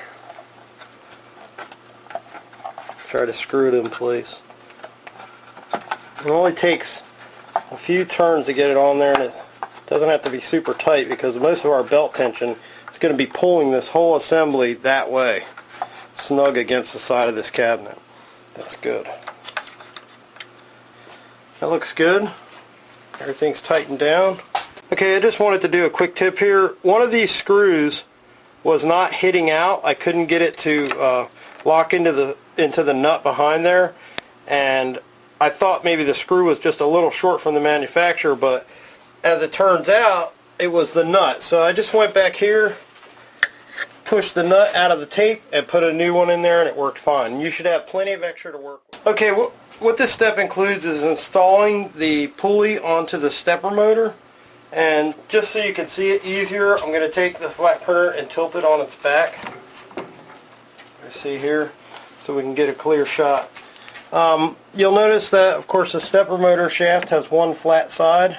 I'm going to face that to the back here and move the stepper motor this way so I can access it a little bit easier. I have my set screw already loosened out of there. I'm going to line it up with the flat part of the shaft. And if you can come down here and look straight through, do your best to align that with the hole that runs through here, because this is where our belt's going to run through. And then just take your set screw and tighten it down.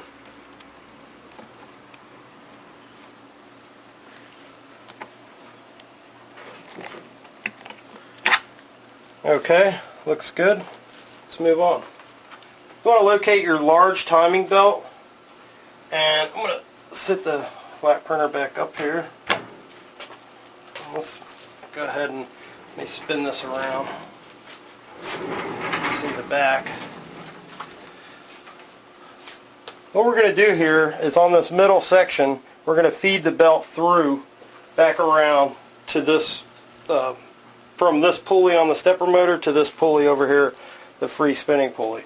The easiest way that we found to do it is, spin this, is to take your timing belt with the teeth facing in, just feed it through this hole. Feed a good amount in there. And come around here so you can grab it and just pull it through. And then we're going to feed it through this hole here into the stepper motor pulley. But I want it to show you, if you look under here, we want to be on this side of the pulley with the teeth facing the pulley. So I'm just going to pull it out like this and then bring it around and feed it right back through this hole in the front side of that pulley. Alright, so if you look, this is what you have on this side. And then we'll go through and we'll do the same thing on the back side here, making sure that the teeth are facing the pulley. I'm going to take this end and feed it right back through the front.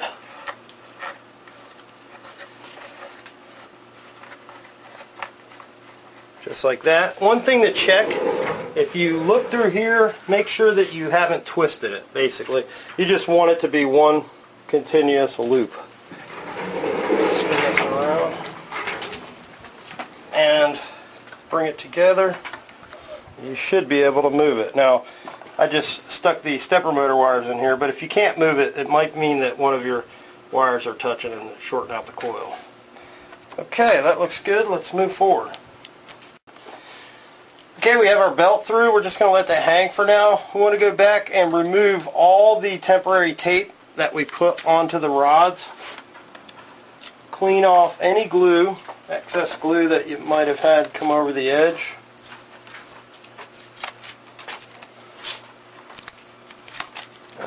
Because our bearings are actually going to be riding on these rods, so we want them nice and clean.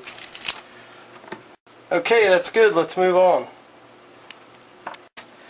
Okay, we want to bring our YZ gantry assembly back in. We're working here. I'm going to move this back a little bit. We still have our belt hanging loose here. We want to take the sides off of the YZ gantry assembly. Just going to go through. Since the screw only goes a little way into the nut, you only have to unscrew a little bit. You can see it's barely even up there. You can wiggle it and then remove that part. And I'll flip it over and do the same thing to the other side. Now this one has a wire attached to it, so you might want to just pop that right out of the wire clip there. Put these over here to the side. Okay, let's move on. Okay, for this step you're going to need your belt clamp, the other side of the belt clamp screw, Phillips head screwdriver, a 1/2 inch wrench, and your flat tool. Okay, we're going to start out. I'm going to flip the gantry over like this. We have access here to the belt clamp. I'm going to bring my belt together like this. You can see here, if you come in close, that I'm basically just putting these onto their corresponding teeth right up to the edge of that hole. Same thing on this one. And if it's real tight, don't forget you can move your stepper motor in to get a little bit of slack there. And just press those into place. Let that hang. Put your screw in there. And then lift your gantry up to the bottom of the I-beam. Insert the belt clamp. Take your Phillips head screw, driver, and tighten that down. Okay, that's nice and snug. It's actually over tight, and you can see I have a bow there, so I'll loosen that up just a hair. A little bit better. Okay, now what we're going to do is the U-groove on the bearing is going to ride on the top of these tracks. The bottom bearing is adjustable, so if it's up, it's going to be in your way. Go ahead and push it down. If you've tightened it, make sure you loosen it. And you can see we just have that riding on the rail, just like you see there. If you come around to the front here, I'll show you something. We want to raise up our Z gantry, so just turning your large pulley here for the Z, lift it up to the top until it touches. We're trying to gain access to these two bolt nuts underneath here that are for the adjustable bearings on the bottom. And if you look under here, I'll move this over to the side so you can see a little bit better. You can lock those right on the groove there. But in order for that to stay tight, you have to use this tool to basically lift this side up and tighten with the wrench on the back side of it. So that's what I'm going to do now. I got that lifted into place. Make sure you wiggle it around and make sure that you have it up in place there. And I'm just going to use this tool to give it a slight pressure upward. Like that. And then I'm going to tighten it with my wrench from the back.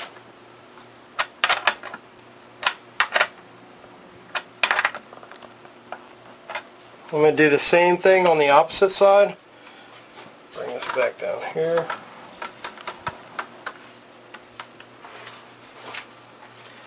Make sure I'm on there, which I am. This tool is really for one-time use, but you don't need a lot of pressure, but just enough to snug it up against there. You might want to come around to the back to see. I've got the tool on there, got a little bit of pressure holding with this hand, and then I'm just going to tighten that down. Snug that in place. Okay. Now, if you wiggle your gantry, it should be on there nice and tight, which it is. That's one use of the flat tool. There is also another use for it, which we'll find out in a little while. But let's move on. Okay, we're going to tighten up the belt on the Y. You can see it's really loose here. And that tightens up by moving the stepper motor out. And it'll actually tighten that belt. If you come around this side, you'll see when I move that out, it just tightens it right up. But in order to get it as tight as we need it, because there's a lot of belt here, the flat tool is going to help us with that. You'll notice it has a recessed edge here. If you come around here, I'm going to move this ribbon cable out of the way and put it up here for now. And you want to take the recessed edge, also make sure you have a screwdriver, take the recessed edge of the flat tool and slide it right in here up against the lip of that pulley. Now I've got it pushed all the way back. At that point, you can put your thumb here and your finger here, and you can watch the stepper motor move.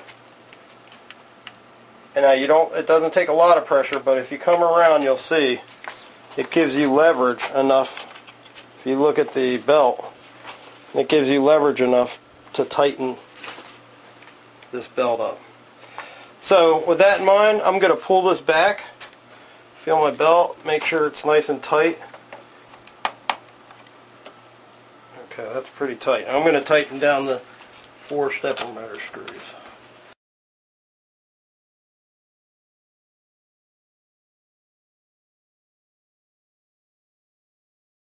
You can get to these 2 in the back easy. Getting to the other 2, you're going to have to remove the flat tool in order to do that. And you can pull on it back a little bit if you can while you're doing this. And put our ribbon cable back down. And now, if we come around here, our belt is nice and tight. And you should be able to push it around. As long as your wires aren't touching here on your ribbon cable, you should be able to push that from one end to the next. Now, a little bit later over time, you may find that the belt's worked its way in and needs to be reseated. So you can always tension that back up if you need to. Okay, let's move on. Okay, for this step we're going to install our gantry sides, Y9A and B, and of course they go right on there, but a little tip here that I want to share with you guys, because these screws are so close to the edge here, you're going to want to take a pin or something and pull the nut out a little bit so that the screw will hit it. But once you get this in position and you get all these tabs in place, your best bet is to try these first. Okay, let's go ahead to the other side. I'm going to do the same thing. Basically take my pin and pull these out a little bit, just so when the screw goes on it'll hit it. The one thing you want to do is move this ribbon cable out of your way so you can work here.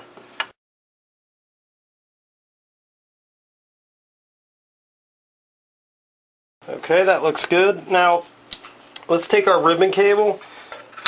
It's going to run inside of this recess back and forth, just like you see here. So, keep that in mind when you're putting the wire into the wire clamp. You want to sort of align that.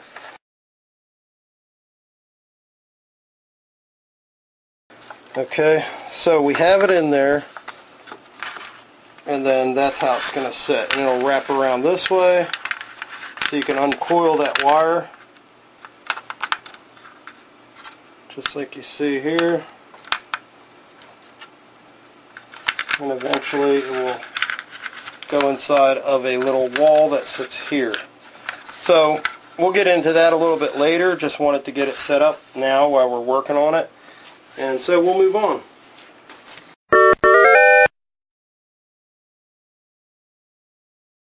Alright, in this step we're going to work on the pivot arms. You can see here they hold our pressure rollers and also our handle. Slide up and down in these grooves. So let's get started building the pivot arms. Locate parts P3 times 2, this is what they look like, and P4 times 2, this is what they look like. And what we're going to do here, you'll notice that these two holes on the front and these two holes on the back line up. We're building our pressure roller handles, so this is what we're going to wind up with. Separate these a little bit, and I'm just going to flip this over and add some glue to the back. I'm staying away from these holes here. We're going to just sandwich this together. You also, just to help align things, you also want to get your spacers and push them down into the hole. And if you look, you can align this hole here. Basically rotate on this spacer. Just make sure, that's why we want to keep the glue away from that hole, is so that you don't get it into the spacer. So I'm going to take this P3 and put some glue around here. The front hole is not too critical, but just give the back hole a little clearance. Once again, lining that up, push my spacer in, and then check your front hole, and that looks good. I'm going to pull my spacers out now. I'm going to set those to the side to dry. Okay, for this step you need your large spring, 1" quarter 20 bolt, 2 square nuts, and the small spacer. And you're going to go ahead and, using the bolt, we're going to push it through the back here. We're going to slide the spacer on. We're going to slide one of the square nuts on.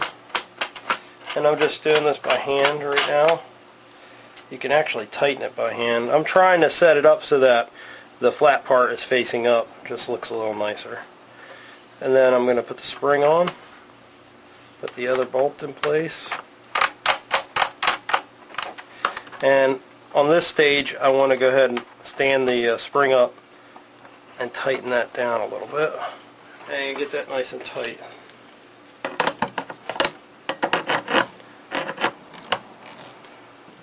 But make sure that your spring is pointing straight up.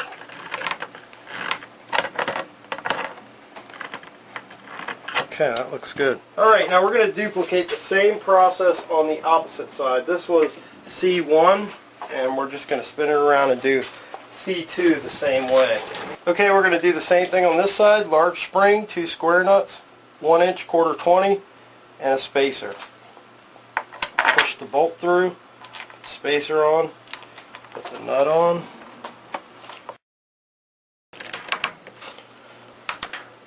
And that looks good. Okay, let's move forward. Okay, for this step you want to locate part P1. And what we're going to do, working with the ear section, I call this the ear, the part that comes up like this, it has a recessed side. You also want to locate a 3/4 inch bolt, 2 square nuts, and one of the small springs. These are the larger square nuts, by the way. On this back ear piece, you're just going to insert the bolt. On the back here, you're going to tighten down one of the square nuts. Just tighten it down by hand. You want to put your spring on, and then put your next square nut on top of that. Now you might have to pull the spring out a little bit while you're trying to tighten that down. So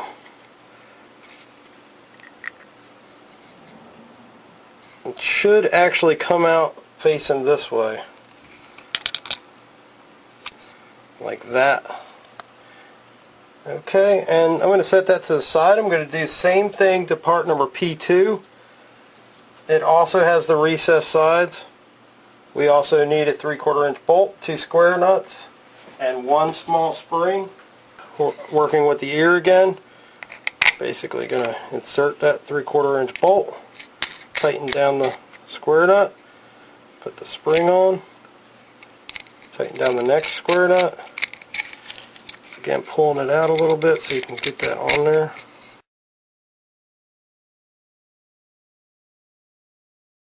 Something like that. So if you looked at both of these parts a little bit more, but you'll be able to adjust these later when you actually see where it's going. But P1 and P2, they should look something like that at this point. Locate another 3/4 inch bolt and 1 large square nut. This is part P1, the recessed side. I'm just putting it through the bottom there on the square nut like you see here, and we're going to, this is just prepping that part for a later step. That's what that should look like. So locate another 3/4 inch bolt for P2 here, and also a square nut, and we're going to recess, or we're going to put that into the recess there and tighten down that square nut like you see here. So at this point, this is what your two parts would look like. Okay, let's move forward.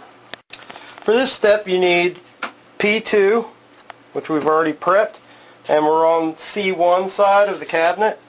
What we're going to do, you also need 1 square nut, sorry. What we're going to do is lift up P2 here, insert the spring onto the side like you see here, put the square nut on, tighten that in position. And on this one we're trying to keep the spring centered basically.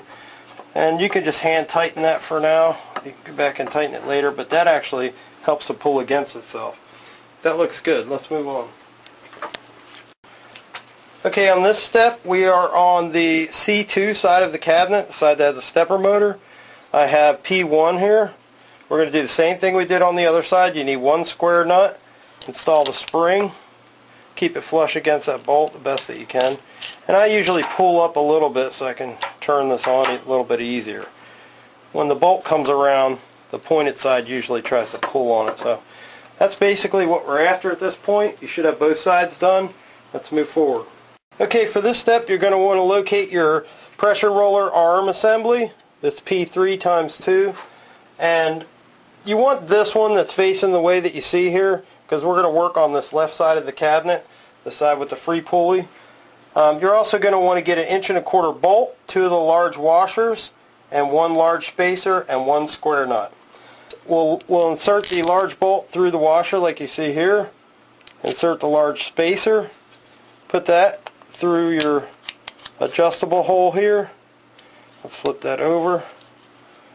And let me bring the washer and the square nut around to the side here so I can work with it.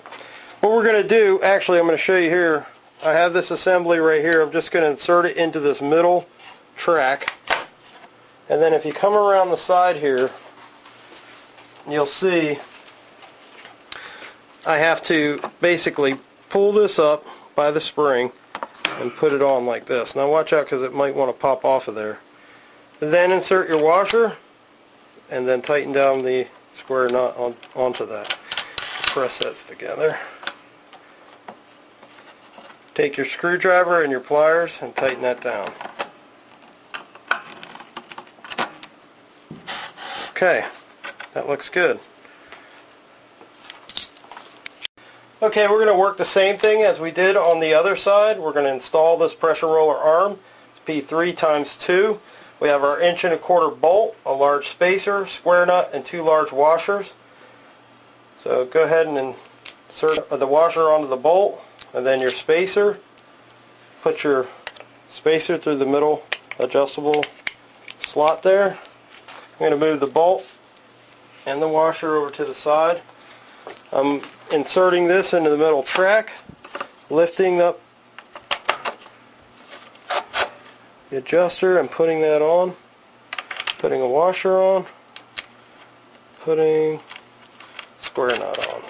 And then finally I'll take my pliers Phillips head, and I'll just tighten that in place. Okay, looks good. Let's move on to the next step. Locate your pivot arm bag, grab 2 large square nuts, the large bolt, 2 large washers, small spacer, and large spacer. What we're going to do is we're going to build up the pivot point assembly here. Now, that will allow this arm to pivot. So what you want to do first, if you come around here, we need to bring this up onto this latch. So I'm just going to grab it and move it up and over so that it locks in. I'm going to go back around to this side and move the pivot arm back and push the spacer through here and into this hole. Just like that. Locate your large bolt, the washer, push that through. And come around this side, put your other washer on, your spacer, one of the square nuts, and at this point let's push this forward, holding the arm and the assembly, bringing it down. You want to put the spring on, try to get it flush up against that square nut, and then finally put your last bolt on. Okay, let's move to the other side and we'll do the exact same thing. Alright, grab your other 2 large square nuts, large bolt, 2 large washers, small spacer and large spacer from the pivot arm bag. First thing we're going to do is lift this up and lock it into position. Now you may have to hold on to this arm here because it can spin and you don't want this to fall back down, so just lift it up and get it locked over there and kind of hold on to this arm. Get your large spacer, push it through the hole, and try to line up with this hole back here. You should be able to adjust it. There we go. We're locked in now. We're going to get our large bolt, large washer, push that through. You can see it sticking out the other side. The other large washer, small spacer, square nut. Now we're going to bring this arm down, attach our spring as close as we can to the square nut, and tighten down the next large square nut. And that's good. Now at this point, if you hold the top here, you should be able to lift this up and lock it into position, but to get it down you actually have to push this forward. Okay, it's working good. Let's move on to the next step.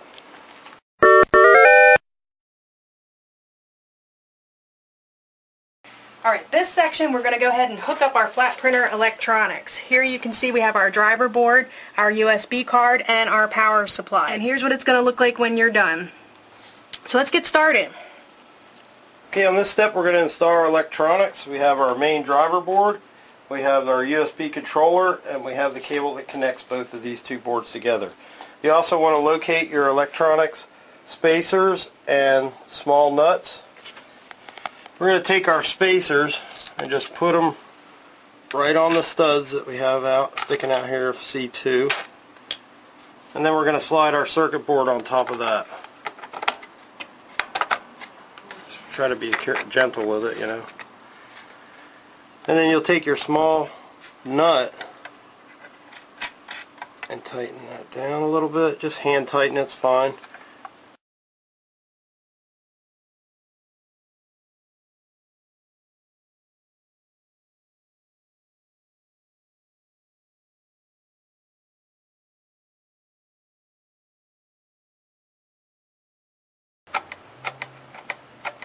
Okay, you guys see how I'm coming from the side here, just using the side of my finger here to tighten this down. These 2 are a little bit close, so I just use my fingernail to push those down.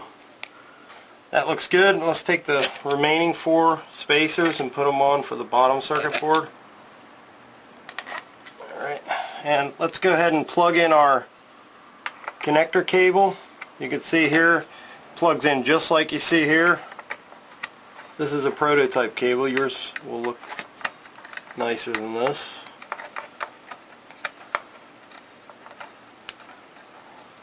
so that this is hanging free like you see. We'll go ahead and plug this into the main driver board.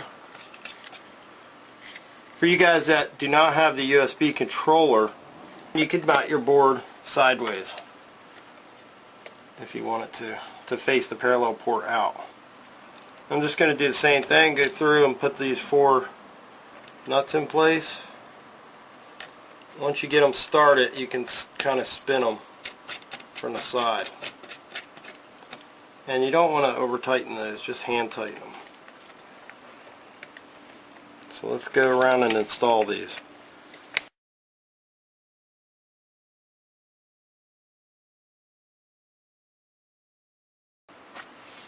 Okay, that looks good. And that's basically the setup that you're looking for. Okay, on this step we're going to feed our wires back down through here. Now you'll notice with the spacers, if you come around the side here, that we have room back behind the circuit board to run these wires. So just feed them back down through behind the circuit board between the spacers. And you can see over here I've got that pulled out. Just going to help feed that through. And then I'll go back down below this one.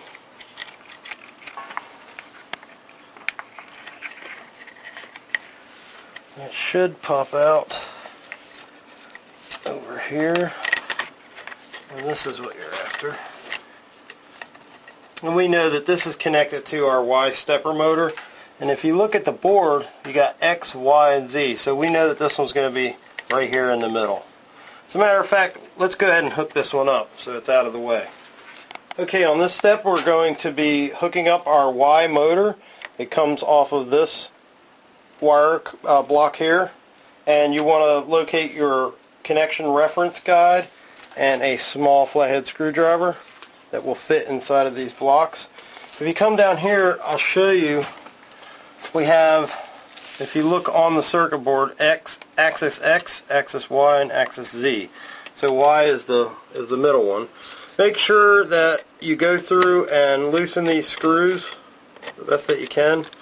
And then on our reference guide here, for these particular motors, it says red, blue, green, black, which is the same as the sticker that's on the motor itself. So we'll start out with the red, and we'll work our way down.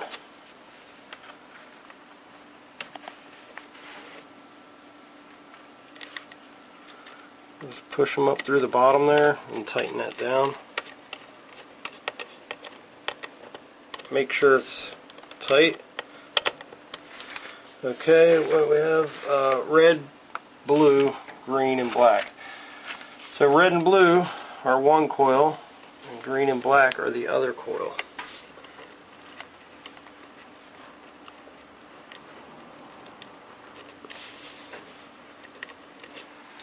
Of the motor.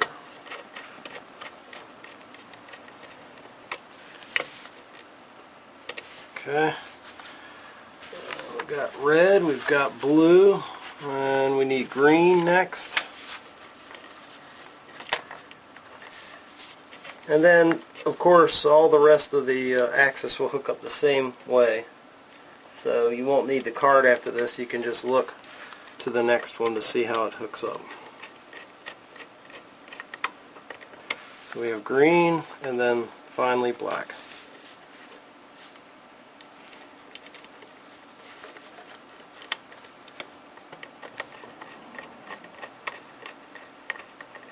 Okay, make sure they're all tight. One little last snug here. Congratulations, you just hooked up your first stepper motor to the driver board. Let's move to the next step. Okay, you want to take your Z stepper motor ribbon wire like you see here, and just try to get the ends a little bit together there, because what we're going to do is feed this down through behind the circuit board, and eventually it will lay in the slot like this. And what we're going to do right now, I'm going to feed them down through the back of the circuit boards, both of them, until they come out the bottom. Right down through this hole, if you come around here, you can see how it is. And that wire will lay in this notch right here eventually. and it will lay flush. What we're going to do at this point is locate part number C6. You'll see that it has a recess here. That part, it also has a notch on this left hand side that sits right in this notch. These three big tabs line up with these three big tabs. So let's move our wire out of the way here. And just like you see we're doing here, that's how it's going to sit. I'm just going to put some temporary tape to hold that in place.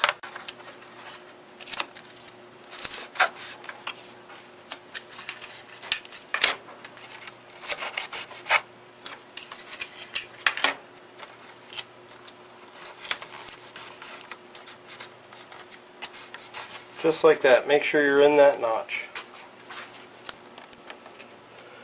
Okay, that looks good. Make sure your gantry can move. Eventually our back will be here holding that wire in place, and we have plenty of room there. So that looks good. Let's move on to the next step. So here it is, and this is our Z, so we're going to bring it all the way over here because this is our Z axis right here. And looking at this stepper motor, we're going to make the same connections. Now, another tip, just like we did with the wire blocks earlier, is even though I have these twisted together here, I'm still going to bend this, and it'll just make a better connection in there. Alright, just something like that's what you're after. And you might have to pull this wire apart a little bit to give yourself some working room there. Make sure your screws are loosened, which I've already gone through and done that. And now I'm just pushing those up, tightening down the set screw. So I got red, blue, and I'm just going to copy that side. So let's go through and hook these up.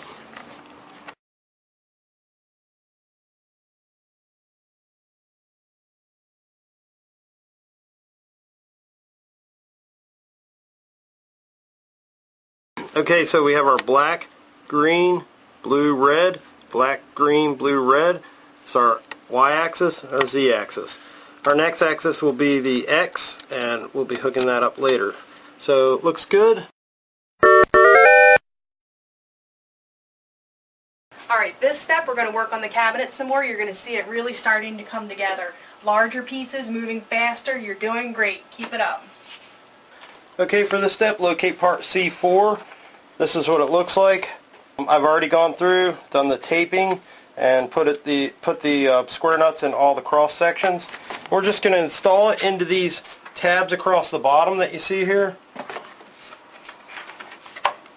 You might, oh, it went right in. I thought maybe we would have to lift it up a little bit, but it went in. Then we'll take 3 screws, and going from the inside, we'll screw that in place.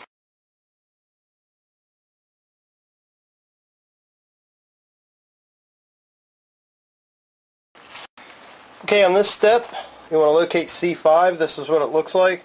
We've already done the tape and put the square nuts in the cross sections. You'll need 1 screw. C5 will be installed just like you see it here with this notch facing the bottom, small tab to the top. It can really only go one way, and it'll sit in just like that. But I wanted to mention something first. Now that our Y gantry motor is hooked to the circuit board, when we move our gantry, we want to move it slowly because we don't want voltage to feed back too bad into the board. You can move it, you know, pretty quick, but as you move it, you can actually see the LEDs start to light up. So, just something to keep in mind. You know, just take it slow when you move it out of the way. And if you come around this side, you'll see where the screw needs to be, which is right here. This is not a recessed screw, so once again, be careful not to over tighten it. And that looks good. Let's move on. Okay, you want to locate part C7. You can see it here. We've already done our tape and our square nuts. They're in position. We're working on the other side of the Phlatprinter. This is C1, opposite the stepper motor. And basically, it's going to install right here in the tabs that you see. lines up with these, flush against C1. You need 3 hardware screws, and we'll go in from the other side, install those. You may have to push C7 in this way as you're tightening these down. If you come around here, you'll see what I mean. I'm pushing in this way a little bit just to keep it flush against the edge. Okay, that looks good. Let's move on.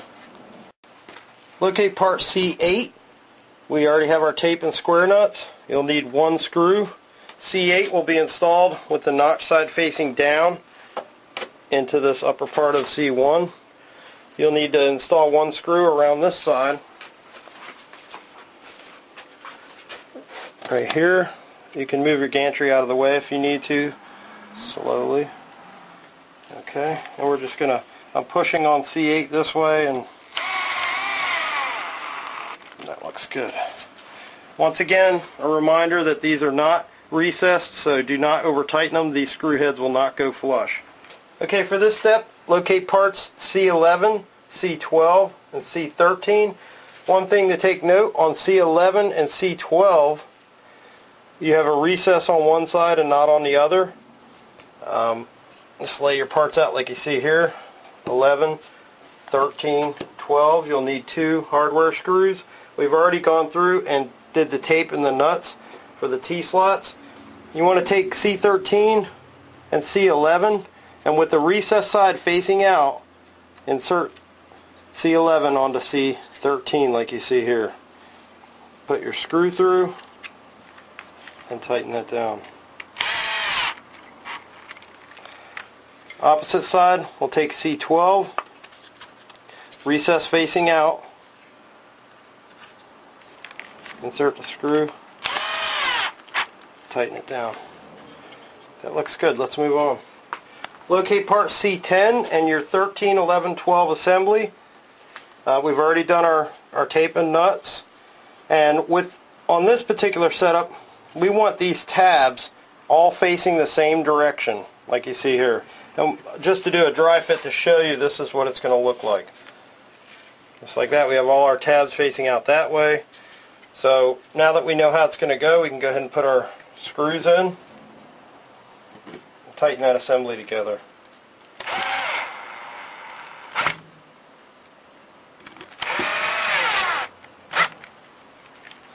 Okay, that looks good.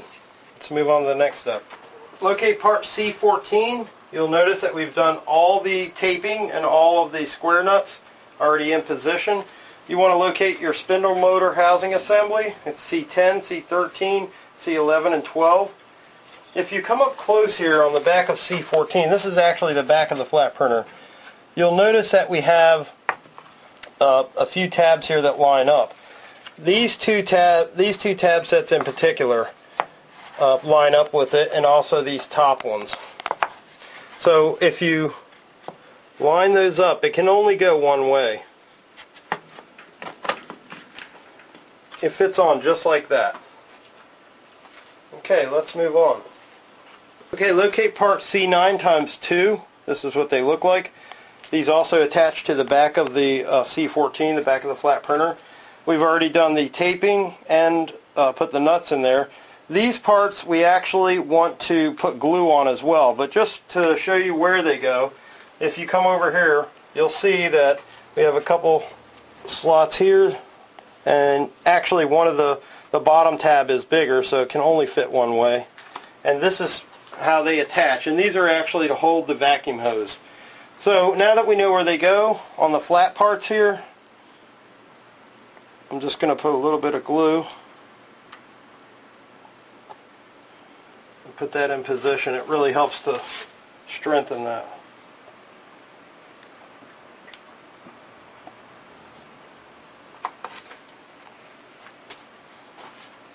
Okay, that looks good. For this step, you want to locate 7 of your hardware screws.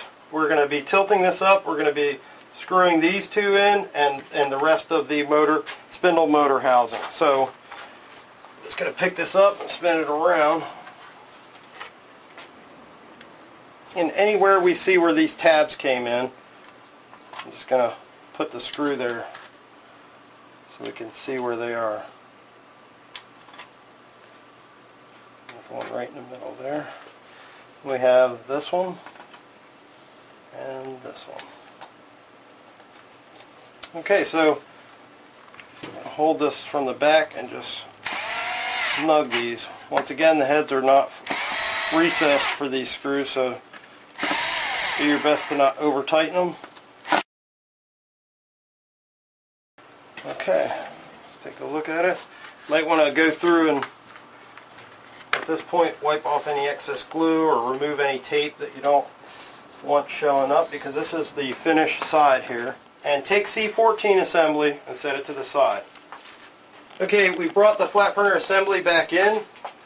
What we're going to do is we're actually going to lay this down on its face and move this wire out of our way. We're going to install our C14 assembly, which is the back of the Phlatprinter, right to the back. Now, of course, we're upside down, so we need to rotate this around like you see it here. Line up, the easiest way is to line up the feet here first and work your way through. You can move tabs around if you need to, but once you get a start, I usually try to do both ends and then work my way to the center. Works out pretty well. If you get a stubborn tab, like I'll show you here, if you get a stubborn tab that will not go in like this one here, if you come around this way, that one's just a little bit off to the side, you can pry it over if you need to, and then it'll go in.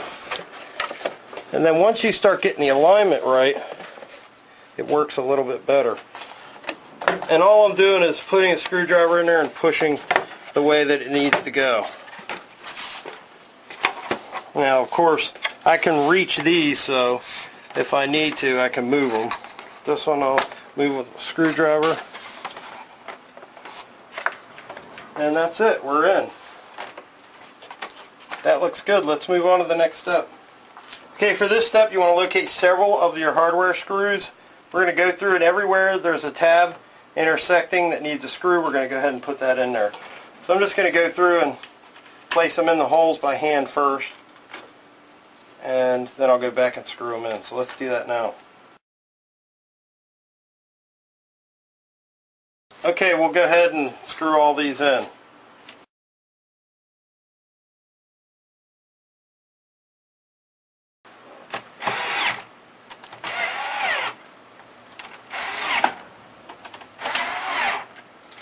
Okay, that looks good. Let's move on. Now that we have the back of the Phlatprinter cabinet screwed in place, I'm just going to reach under here and flip this up and over. I grabbed the bottom of the I-beam to do that into position. So that looks good. Let's move on to the next step. Alright, in this step we're going to go ahead and cover our drive rollers that you see here. These will be the X that move the material back and forth. And we're going to install our pressure rollers. Now this is going to be optional. You can cover these or choose not to. We include enough of the grip material.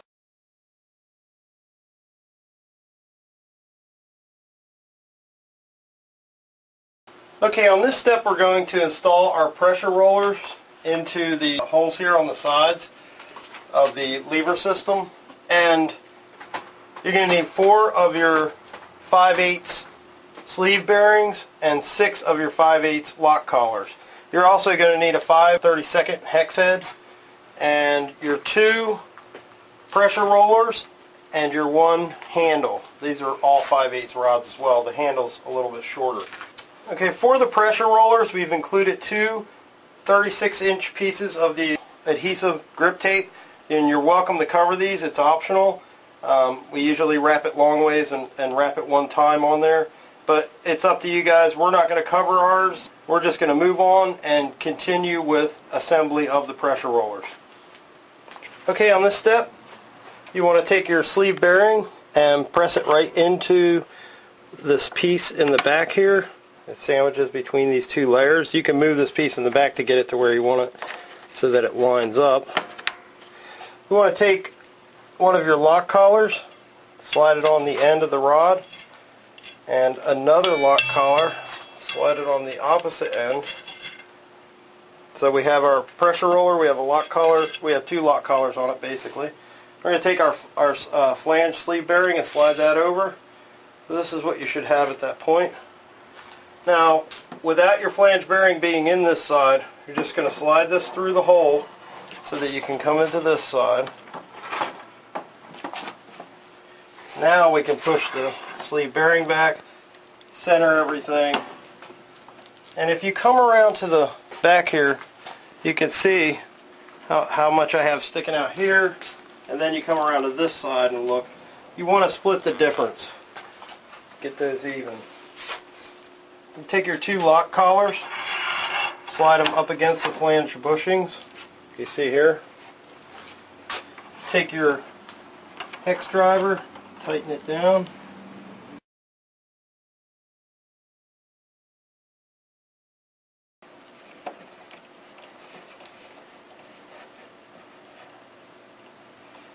Okay, now on this side, you don't want these to rub super tight. As a matter of fact, I'm going to tilt this back a little bit, make sure the cabinet is nice and aligned. You don't need this to rub tight, and we can always adjust its position later. You want these to roll freely against the flange bushings here, so I'm leaving a small gap between the two.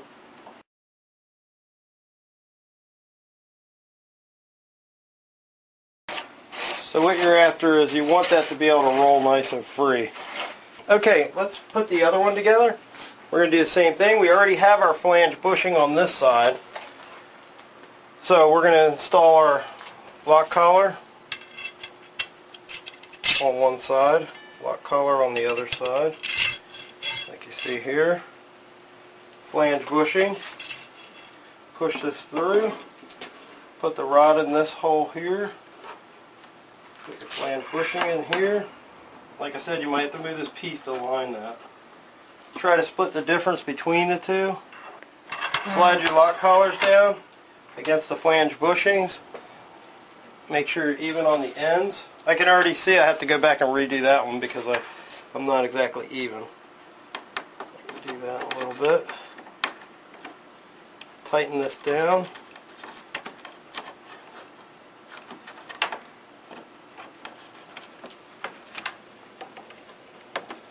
While holding it against the flange bushing.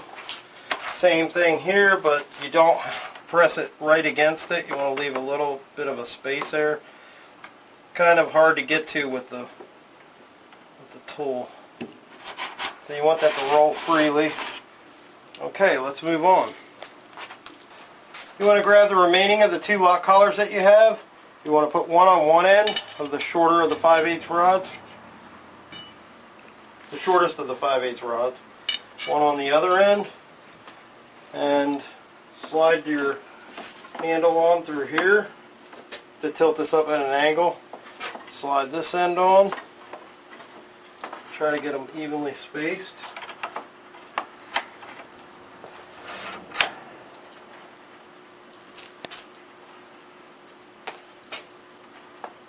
One thing about this handle that I want to mention is you don't want to press it too hard against the sides, but you can press out against the sides to kind of keep it more centered.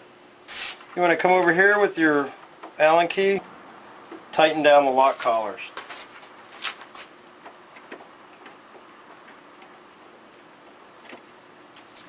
Okay, that looks good.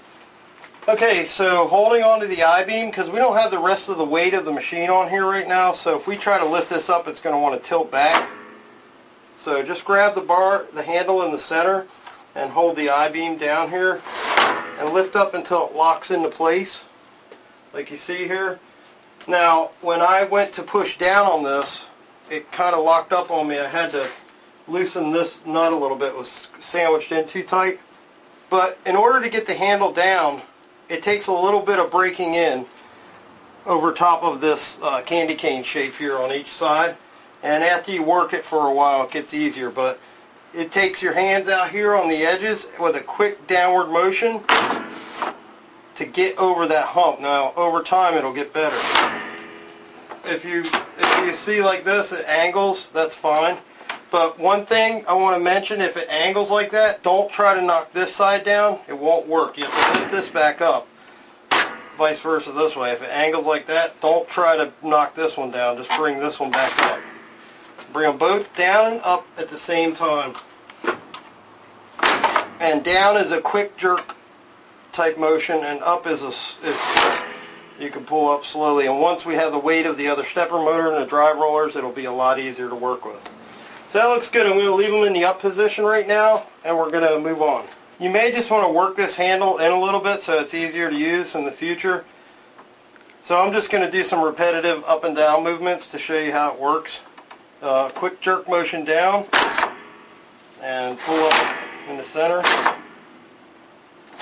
Later we'll be able to pull up from the sides when we have the weight down here.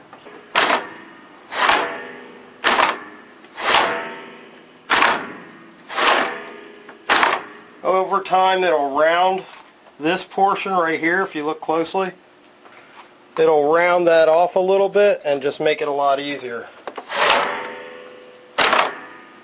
Okay, I'm going to leave this in the up position. On this step we are going to prep the drive rollers. You'll find your 2 adhesive back grip tape. There's 2 ways you can go about this. There's enough here in a continuous roll to do a spiral wrap at an angle, which some of the guys like to do that. But we're just going to go ahead and show you how to do the actual 27-inch wide strips. It takes 3 strips at 27 inches wide to do the entire drive roller. If you don't butt them real close together, you should get a nice even coat all the way around. So take a pair of scissors and your tape measure and one of the rolls. I'm just going to lay it out here. Set it up for 27 inches, more or less.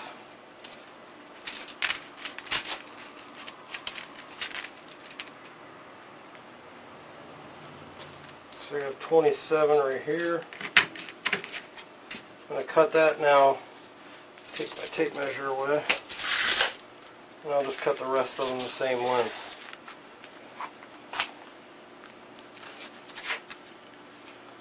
Flip this over so I can see it a little bit better where I need to do it.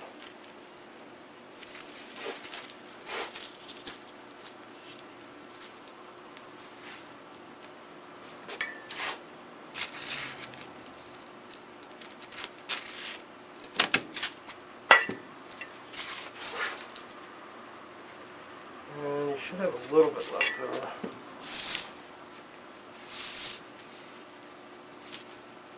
Oops. Put this one on the bottom so I can see where I'm at. Again.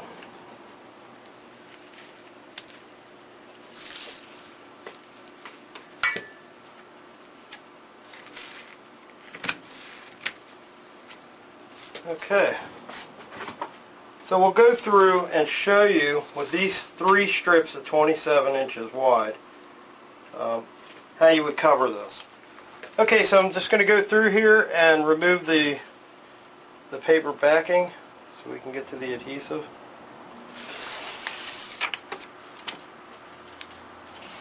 If you'll notice on the drive roller there actually are little horizontal lines that you can use for alignment. I noticed this when I did the first one. Now you'll notice that there's a taper on each end of this. We want to center this tape between the tapers there, so try to get somewhere on the center there. That looks pretty good. As long as you're close. Remember, the main objective is to grip the material, so I'm just going to roll this out.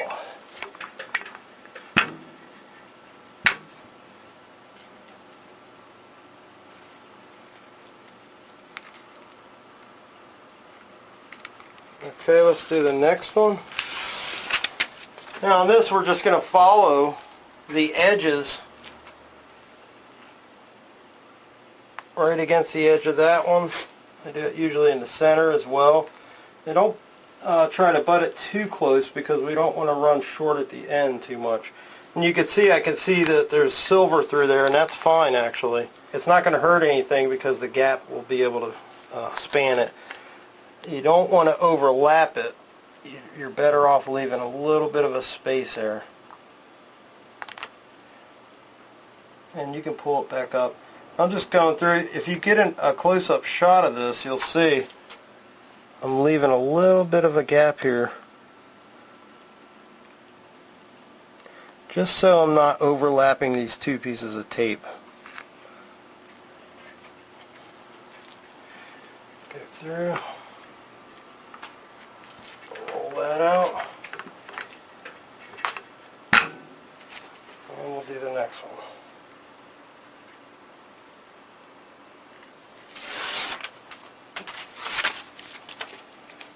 Once again, I'll get this aligned here.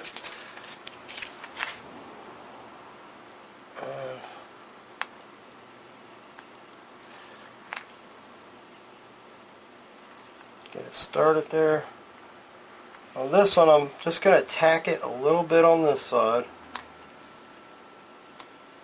Once again, leaving a small space. And then we'll roll it around to see where it's going to hit out. It looks pretty good. Let's roll the whole thing.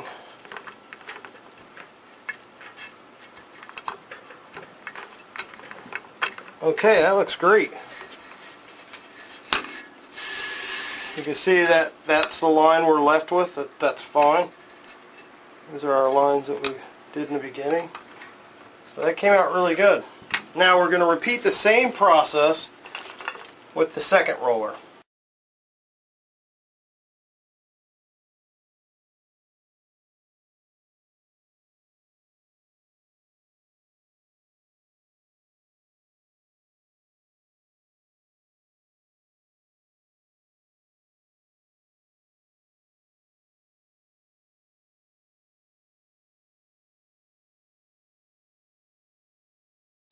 Okay, that looks good. We have our two drive rollers ready to go. Let's move on to the next step.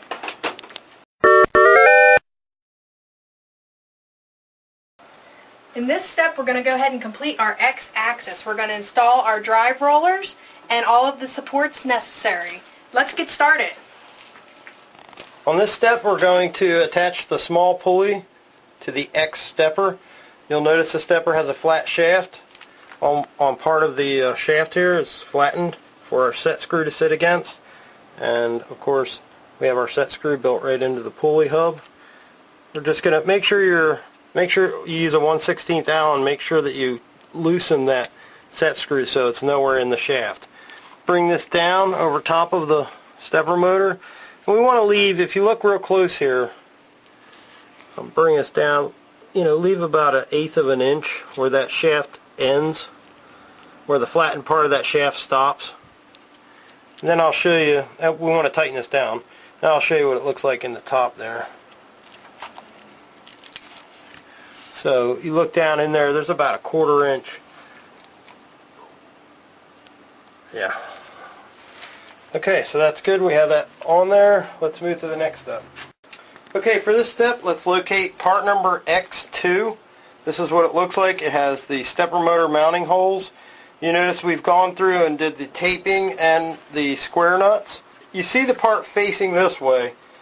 You see this hole here. That's the hole for these wires. And the first thing I want you to do is make sure that you take the wires out of their loop that we have in here so that we can get as much wire as we can out of this, except for the yellow and white. We're not using those, so we don't need them. Okay, so I have my stepper motor sitting like this. I'm going to turn it so that the wires are facing that hole, and I'm just going to feed these wires through this hole. I'm going to set the stepper motor right on its mount. Okay, just let that sit there like that for right now. Actually, I'll move it down out of the way a little bit.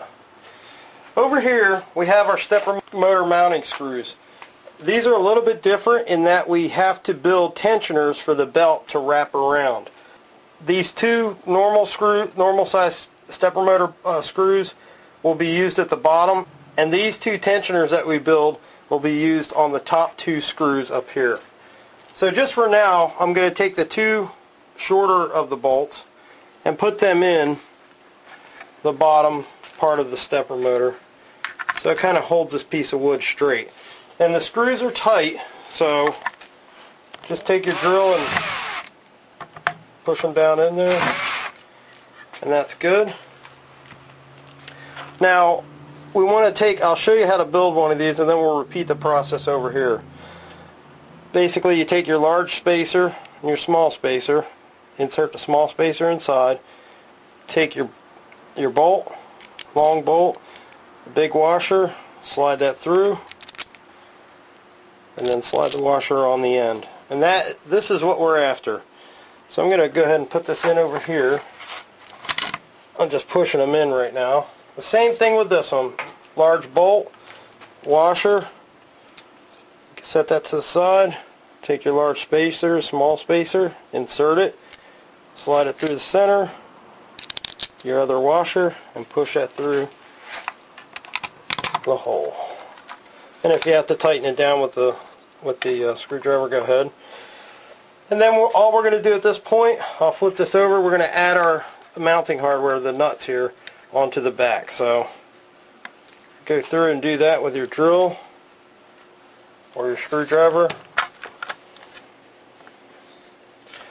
I'll hold this in here with my finger as I tighten it down.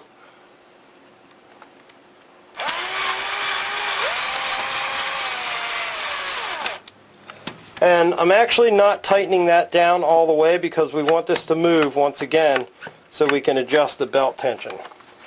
So just go through and put these on.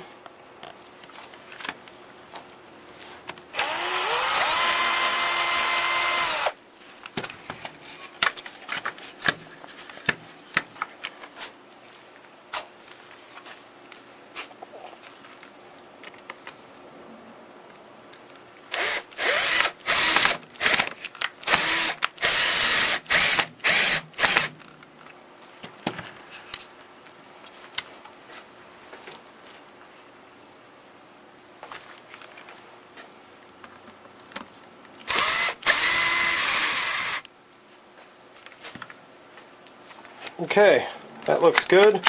This is what you're after. It's just loose, and that looks good. Let's move on to the next step.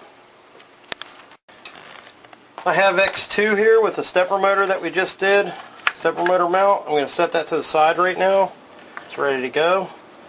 Locate part X1, X3, and X4. This is what they look like. You can see that we've gone through, we've already done the taping and the square nuts. And you're also going to need to get some of the hardware screws and your drill. On this step, we're going to attach these components to the back of the flat printer. So starting with X4, move these out of the way. This is what X4 looks like. Does not have the hole, just has a small hole here. With your slots facing here where your drive rollers will sit, you'll notice the tabs in the back here line up with the tabs here. So just put them in their place here, push it through, take one screw and screw that into the back.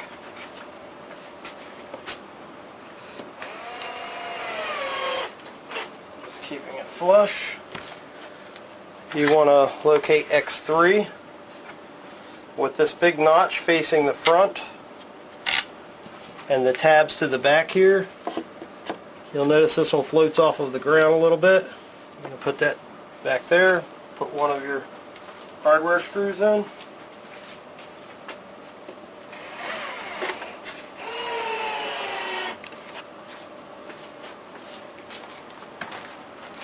Next is X2 with our stepper motor mount. Stepper motor facing the front. You line up to the next set of tabs here in the back. Put that in, take it and put one of your screws in.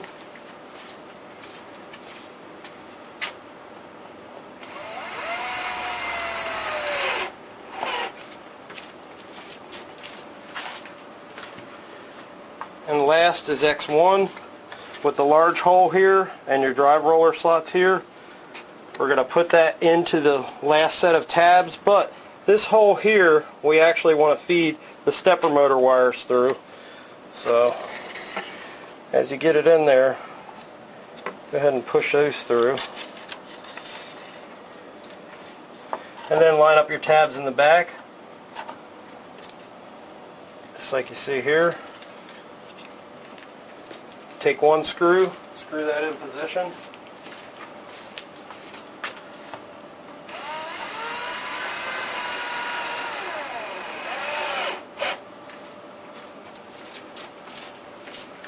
Take your stepper motor wires. If you come over here, you'll see, I'll switch sides with you. These wires have to be fed through this hole right here. So an easy way to do that is to tie them all together for that step. Just twist them.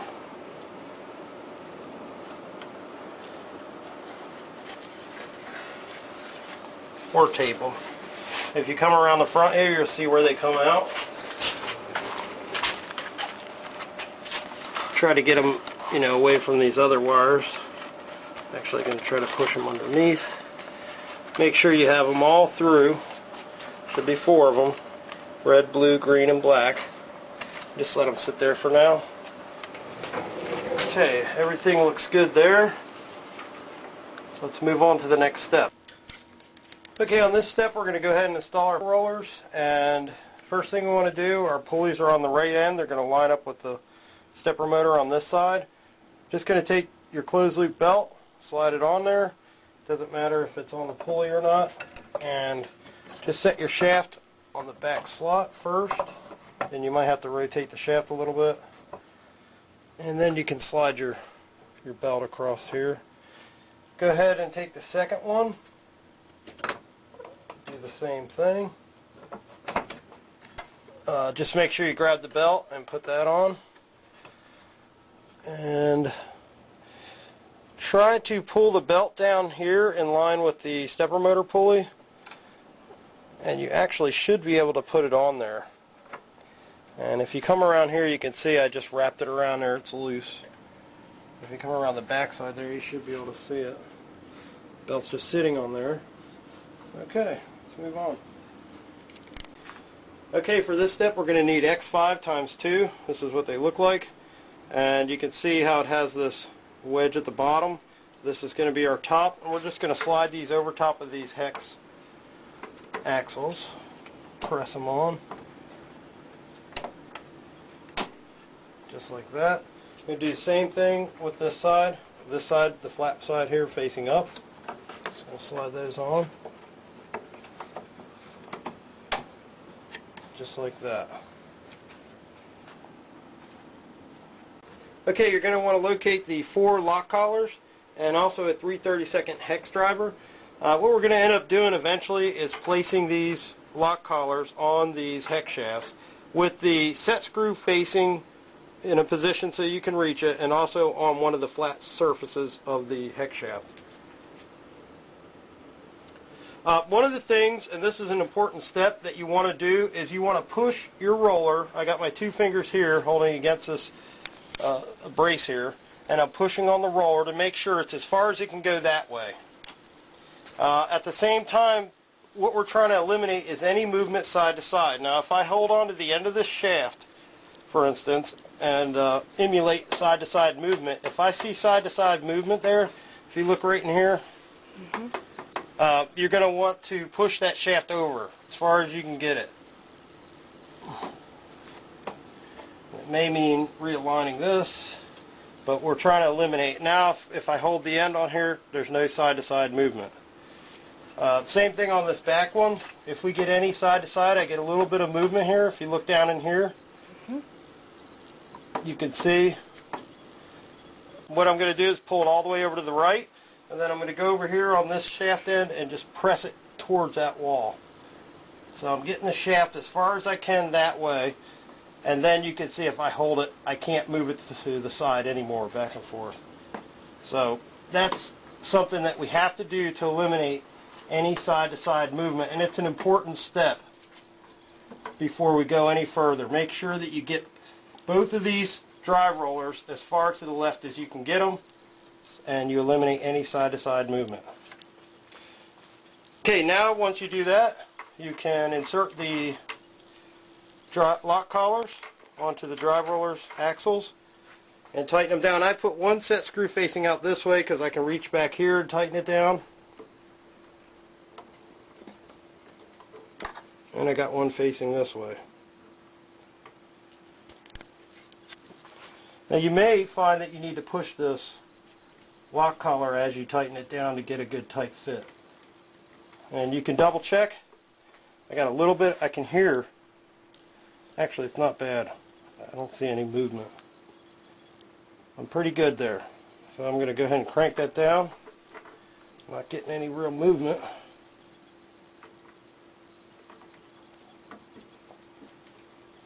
Okay, let's focus our attention to this side of the machine. And I'm just going to place the lock collars on here and face the set screws in the direction that I can find easiest to tighten them. And I'm going to go through and I'm just going to tighten these down, but I'm not going to tighten them real tight because we're going to have to go back and adjust these later. I'm just barely snugging them. Just something to hold them on for right now. Okay, let's move on.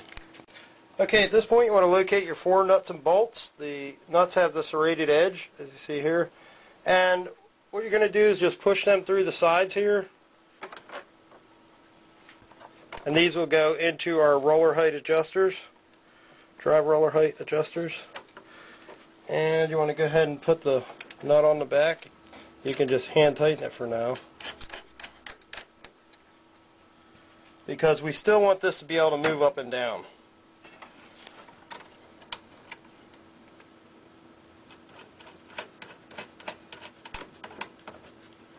We'll set that height later.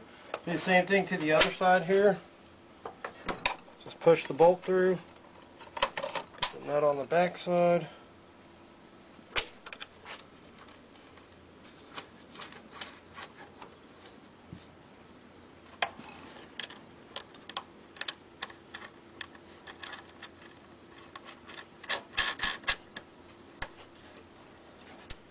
Okay, that looks good. Let's move on. Okay, for this step you want to ensure that your belt is on your pulleys, drive roller pulleys here, and that if you look around the back here, it is looped around the inside face of your tensioners and around the underside of the pulley. And of course it's loose right now, but we will be tightening this in a little while. So just get that into position and let's move on. Okay, so the drive rollers themselves are adjustable in height. We're able to lift these up and down. You can see here by moving these pieces on the side. We have found through experimentation that using the height of 2 washers, it gives you the best results.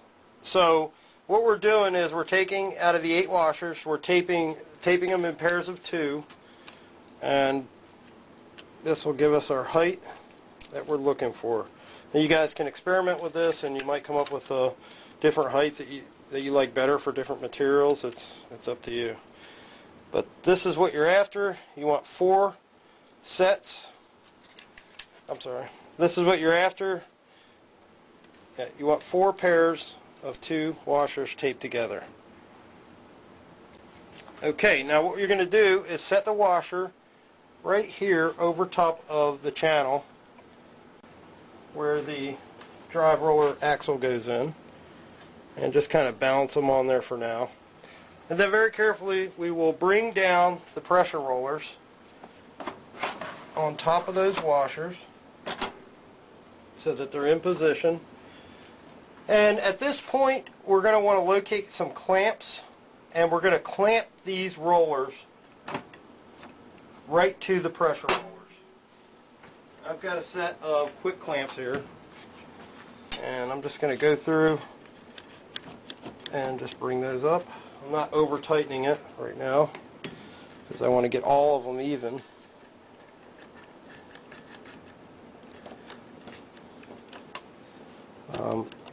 You might find a different method for doing this, but I had the clamps ready. Another thing to be sure of is make sure that your washers are not hitting your pulleys or anything else that's obstructing it from actually clamping tight to the bar. I've got two more on this side.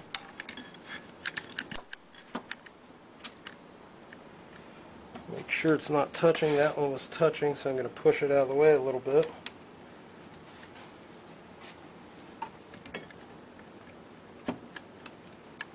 Okay, and now I'm going to crank down a little bit on them just to make sure they're even.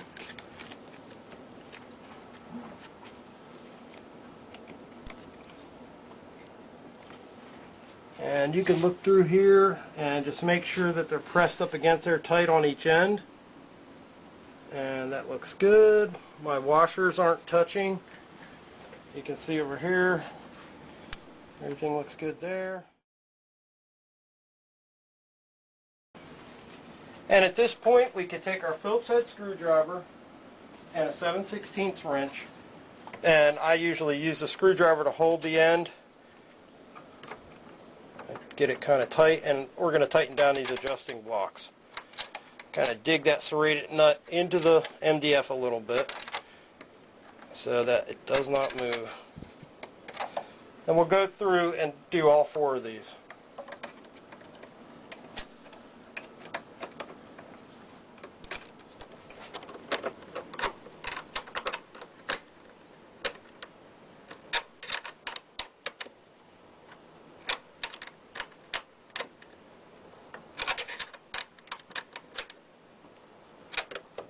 It's kind of a pain to get into some of these, but really the screwdriver is just holding the screw just for a minute until that gets tightened down. Then you should be good to tighten it the rest of the way.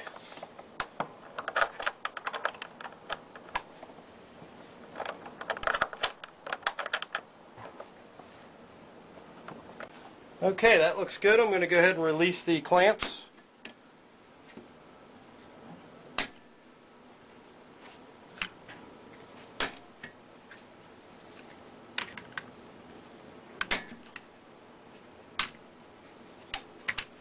Let's move on to the next step.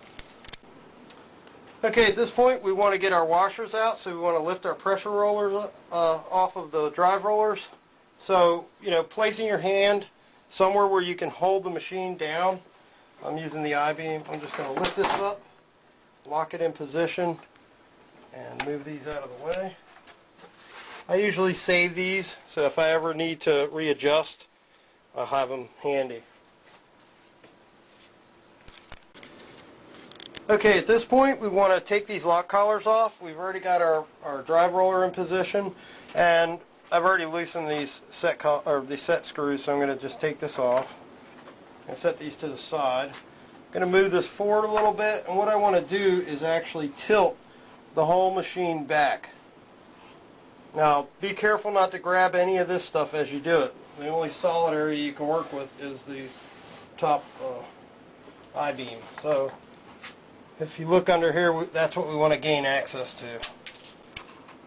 Okay, so we have it sitting back on the motor mount in the back there, and we can easily access our stepper. You want to locate the faceplate for the Phlatprinter. This is what it looks like. It's part C15. You can see here I already have all the bolts in position, or nuts in position there. And we're going to go ahead and just line up all these tabs and put it on. You may have to kind of push them around there and work our way down. You're also going to want to locate the bolts for these, and we'll go ahead and screw all these face bolts in, including these two side bolts here. So let's go ahead and do that now.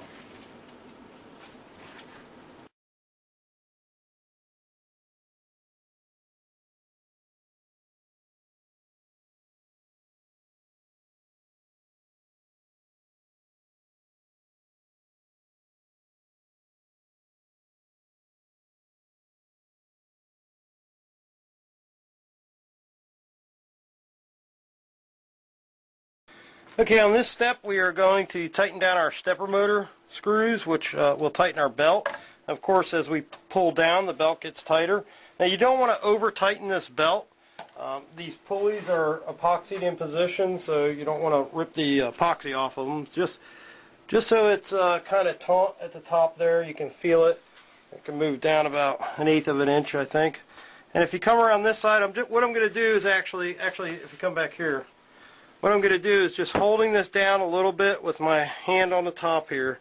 I'm going to put my thumb against these screws and hold them in place while I take the screwdriver from the side there and tighten it in position. So let's do that now.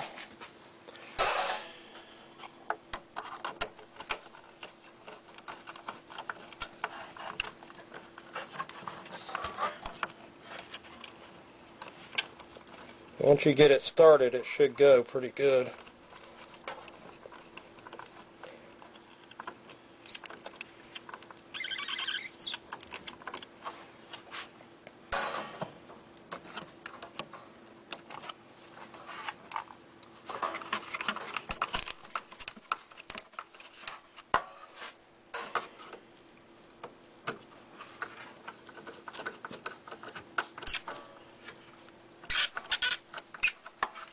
If you come around this side, you might get a better idea of how I'm holding the position of the. I got my finger on the nut here. If you come right around here, you should be able to see. Just holding that in position while I tighten the screw down. If you have to, you could put a nut driver on there or a wrench. Okay, that looks good. Belt is pretty tight. A little too tight probably, but I could adjust that later. I'm going to go ahead and tilt the Phlatprinter back onto its feet, straight up and down, and we'll move on to the next step. Okay, for this step you want to locate your remaining 2 lock collars. Just going to put them on the end, facing where we can reach them. So help lock it in position. Just tighten those down. Oh, doesn't take much. Try to push them up against the MDF there. That looks good. Now you shouldn't have any play side to side, which we don't, and belt's relatively tight. I think my belt is a little too tight, to be honest, but I can go back and adjust that later. Everything should be aligned when you look down through here with the pulleys, and that looks good. Put the pressure roller down so I can grab the I-beam and move it back. It's looking good. Let's move on to the next step.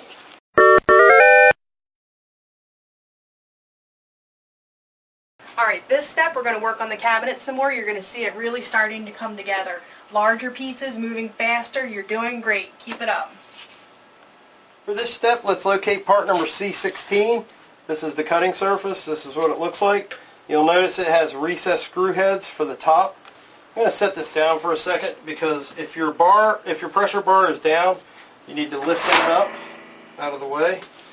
C16 is a part that we might be taking in and out a lot, so went ahead and made it without any cross tabs. It's a real tight fit here, but once you get it lined up perfect, you can get it to slide back here. Okay, just check the back. There's tabs back there that have to line up before it will go down. And on this particular part, I'm starting over here on the left-hand side and kind of just pressing it into place, working my way down. Make sure, let me move the gantry out of the way here. Make sure you get in the middle here. Keep working your way down. You might have to adjust this back and forth as you go. There, snapped right in. Now, if you run into a situation where the inside parts are off a little bit, remember, just get your flathead screwdriver and you can move it back into position to get it where you want it to go. So this went on really well. Let's go ahead and get some of the hardware screws and we'll screw this together.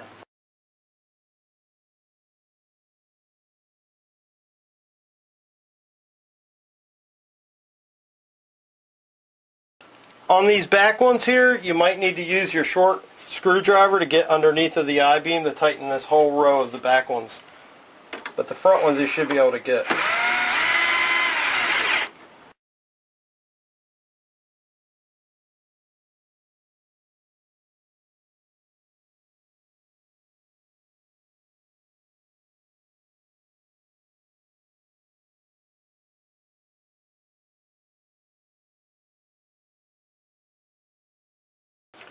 Okay, on these you want to make sure that the head of the screw is flush with the cutting surface, so that when your material moves back and forth you don't have to worry about it grabbing on a screw. Okay, for this step we want to go ahead and install a screw here and one on this side in this hole here. So I'm going to go ahead and put the screws in the holes and just tighten them down. You might have to angle them a little bit like I just did, or even push in with your thumb. Once again, they're not recessed, so don't over tighten them. That looks good. Let's move on. We're also going to need 4 screws on the back.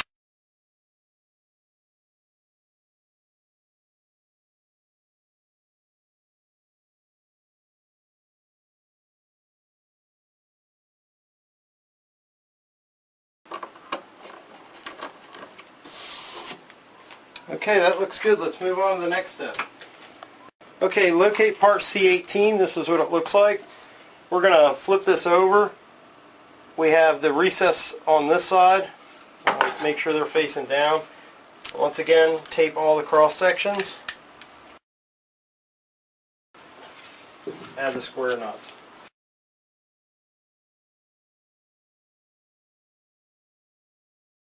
We have the vent here on the side of C18. We also have the stepper motor on this side, and that's what the vent's for, allow some of the heat out. But one of the things I wanted to show you, this is roughly how it's going to sit for the top, but you'll notice that we have to get it underneath of the gantry system here. So you want to go ahead and feed that under there first, and then you can work your tabs in, starting from up here, or wherever's easiest for you. Just work your way all the way down the part until you get those all in. Go ahead and put the screws in there.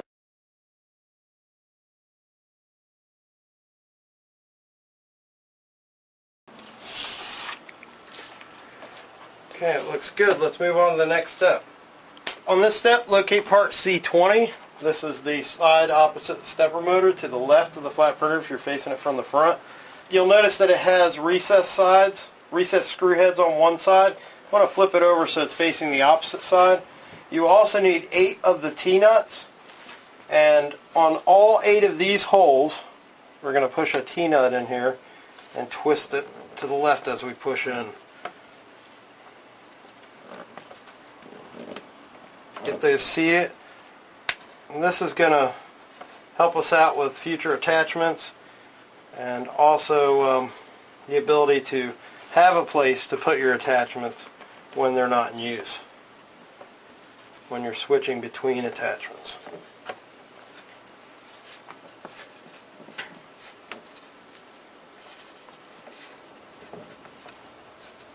So just get those seated as flush as you can get them, and that'll give us threads so we can attach things to the side of the Phlatprinter 3.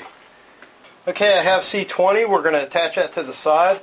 I have some of the hardware screws. But before we do that, we need to locate part C19. It looks like this. This is actually a door that's going to sit on here. You'll notice that it has tabs here. Those tabs slide right into the side piece here. So it'll sit just like that. Starting from the bottom here, now we have our recess holes facing out of C20. One of the things, just a quick tip, move your flat printer out so it hangs over the edge. It's a lot easier to get this on if you do that. So I'm just going to start here at this bottom corner and work my way around. This one you have to kind of wiggle to get into place.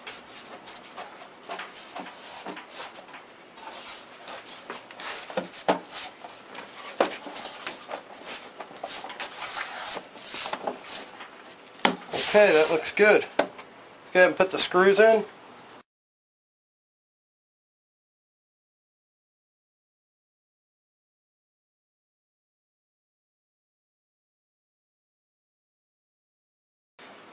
Okay, that looks good. Let's go over here, check the door, make sure it works.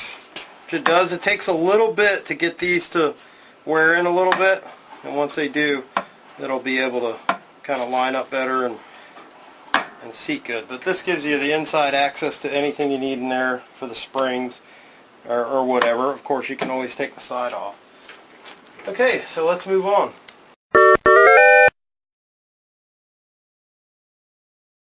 On this step, you get to build the flat door.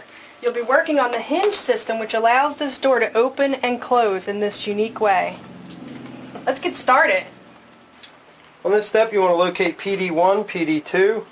You'll notice that they have recesses for the nuts to fit into. So just take the nut, place it in there, and we're going to run tape across there, tape these into position. Once again, later you can remove the tape.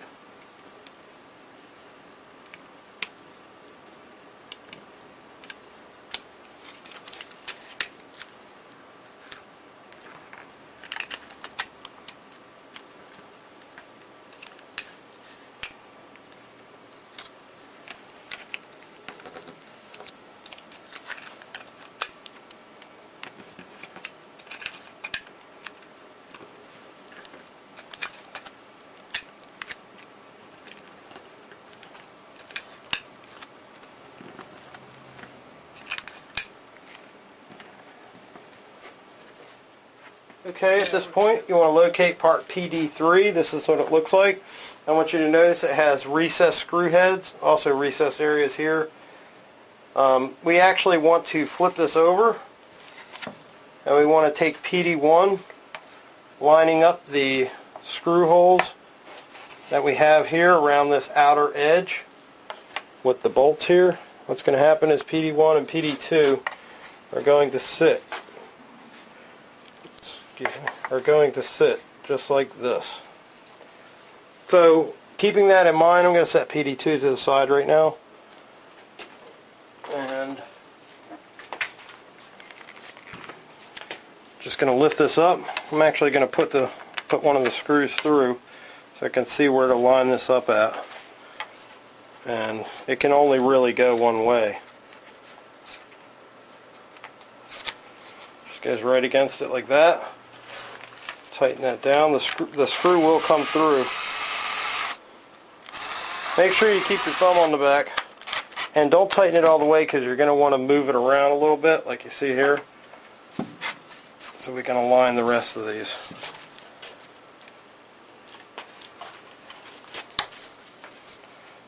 So once you get two, you're good.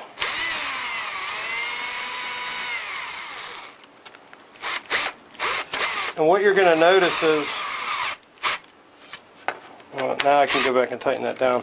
What you're going to notice is what we're doing is creating a lip, and that lip is going to be for a door that eventually sits on the outside of this. So it does have an overhang.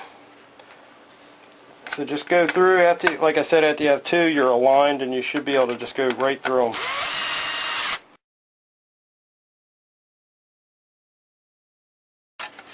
That's what you're after. At this point, you can go through and remove your tape.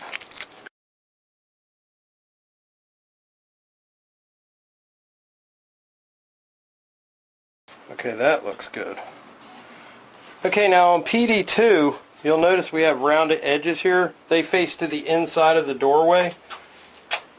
You'll also notice we have two nuts here that lines up with these two screw holes, and one down here that lines up with this one.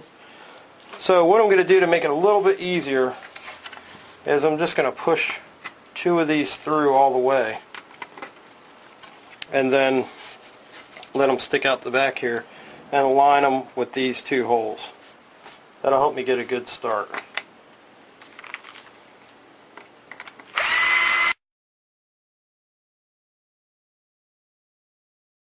On this step, you want to locate PD4 times 2. This is what they look like. We've gone through, we've taped the backs and added the square nuts. Try to stay away from the hole when you're putting your tape on, so you'll be able to get that out later. You also want 4 of your hardware screws. And I'm going to flip this back over, PD3 here, the side, so that the recesses are facing down. And if you look here, you'll notice we have 1 long tab, 1 small tab. That lines up with these right here. Not the ones on the very bottom, but the next set up. Up here at the top, directly in line with it, once again we have the small tab and the large tab.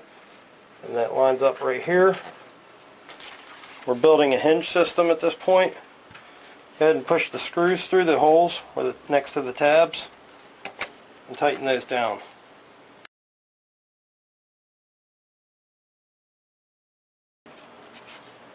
That's what you're after.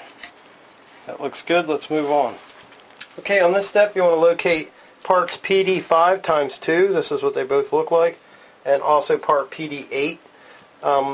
You want to go ahead and put your tape on these cross sections and add the square nuts as usual. And what you want to do at this point is, you'll notice that PD5 has recessed screw heads on one side on both parts, and they're mirror images. You also need 2 hardware screws. Looking at PD8, we have a short side and a long side. Short leg, long leg. And looking at PD5, you'll notice we have this shark fin looking piece on this end. On this short end, we want the shark fin to face of PD5. And you want to make sure that you keep the recess up. So you notice we have the short leg here and the shark fin. The long leg extends back to this little fin, just like you see there. So put that together with a screw. And the same thing on the bottom, making sure that your recess is facing out so that the parts are basically mirrored. We have our short leg with the big shark fin, long leg, small shark fin. Okay, that looks good. Let's go ahead and move on. Okay, for this step you're going to need PD6, PD7 times 2. These 2 are identical. You want to go ahead and put your tape and also your square nuts in position. You'll notice on PD6 we have a recess here for our fan guard, and we also have the recess holes for the screw heads. Let's flip this over so the recesses are facing down. We're going to line up our tabbing here with the tabbing here. Same here and here. I'm going to flip it back over, insert the screws, 4 all together. And we'll tighten that into position.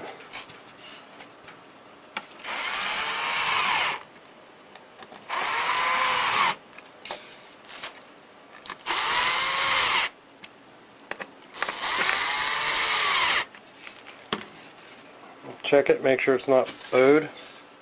Looks good. Okay, let's move to the next step. We're going to build the part of the hinge system for the door.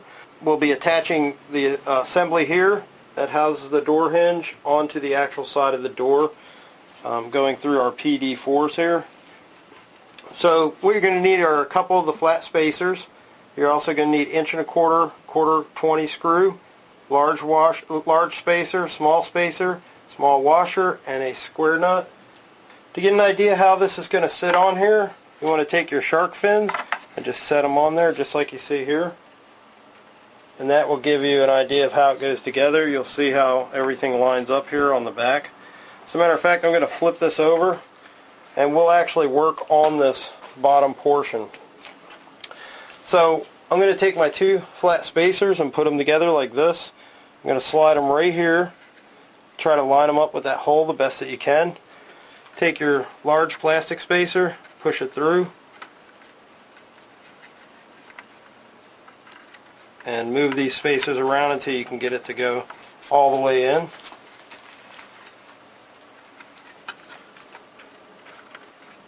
Once you get that in, take your small spacer. I pushed the large spacer all the way to the back here. Take your large spacer and push it in as well. You want to take your large bolt, push it through the top, coming down this way, your washer, and then your square nut. Go ahead and get your Phillips head screwdriver, tighten that in position. Okay, that looks good. Now we're going to do the same thing on this side. I'm just going to flip it over. What we're going to do is take our 2 flat spacers, put them into the, sandwich them in here like you see here. You might have to come down and look from the top. Your large plastic spacer, try to line that up, get it through both of these, and you'll see that it's flush in there. Take your plastic spacer, the small plastic spacer, push that into the top. Take your bolt, make sure you hold your finger on this end, push that all the way through. Take your washer and your square nut,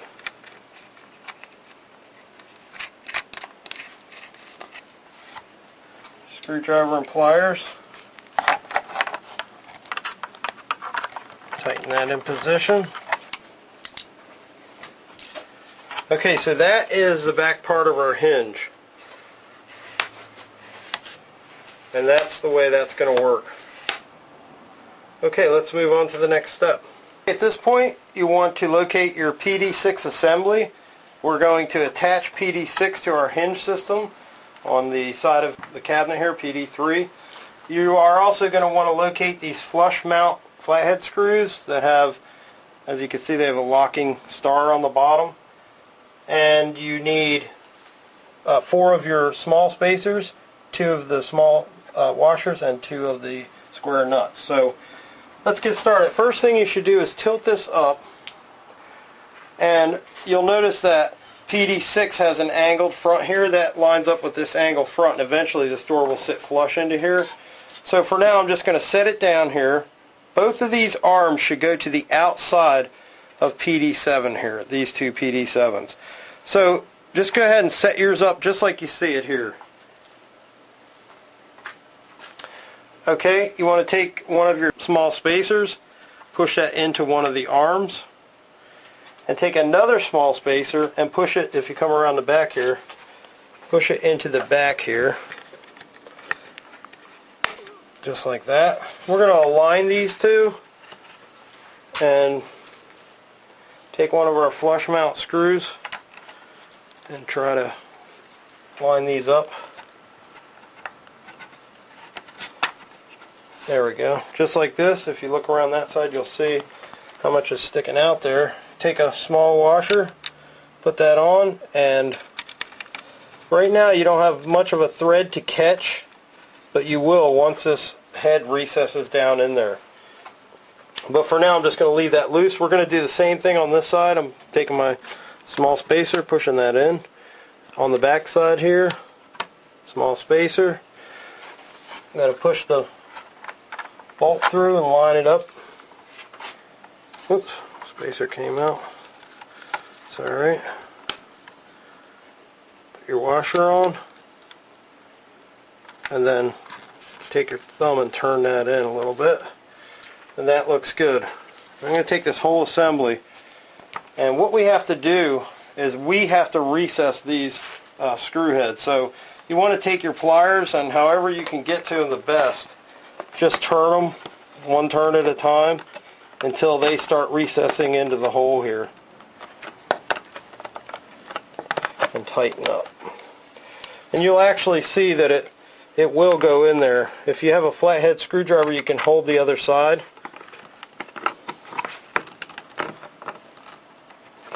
And just try to get it snug. That looks good. Do the same thing to this side. So that's our door assembly, and you'll see over time when you work that how you can open and close it.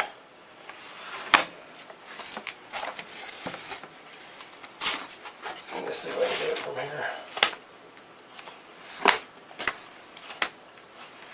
So it kind of acts like a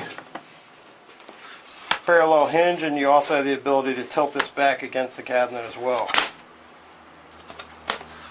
But you can see these handles here, they're actually recesses for you to grab a hold of to be able to lean that out of the way while you're working on your circuitry. Okay, so that looks good. Let's move on to the next step. Okay, on this step you're going to want to locate your 4 fan bolts, your fan, and also your fan guard, and of course our door assembly here. What we're going to do here is our fan guard is going to sit inside of this recessed area like you see here, and our fan is going to hook to the back. And I want you to pay attention to where the wires are facing. Since all of our power supply and everything is going to be on this side, if we were looking at the cabinet this way, oops, if we're looking at the cabinet this way, we want our wires to face this way, just like you see it here. Okay, so let's come around the front here. I'm holding the fan in place and aligning the holes, and the holes are tight for these screws, but the plastic is soft enough to actually make its own thread. So just by hand get the first start in there. You can feel it kind of start. And then with your drill on low, take your time and just kind of go through the plastic with some pressure.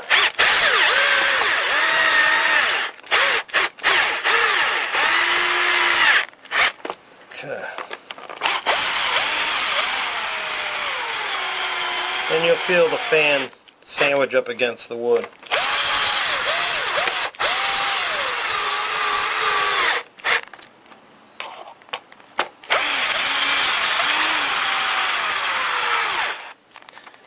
Okay, that looks good. So now our fan is installed. You can see it here, and we still have the ability to open and close, and our fan will still be connected to our power supply over here. Let's move on to the next step. Okay, on this step we are going to go ahead and install our X stepper motor wires. We just had them sitting here. So copying the rest of the color codes from these wires, from the Y and Z, we're going to do the same thing on the X, but first I'm going to bend these wires over a little bit. Like I said, some of you guys might want to tint these wires as well, but I like to fold it like this so that when that screw comes down, it'll definitely hold it. Okay, so we're starting with red for the first hole. You notice it's a lot easier if you move the Phlatprinter out over the ledge, and for our next step we'll have to have it out there anyway. Tighten that down. Okay, then we're going to blue.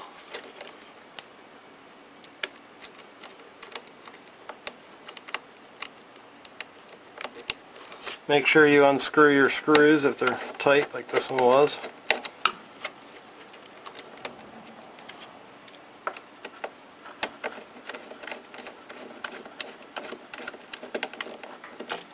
We got our green next.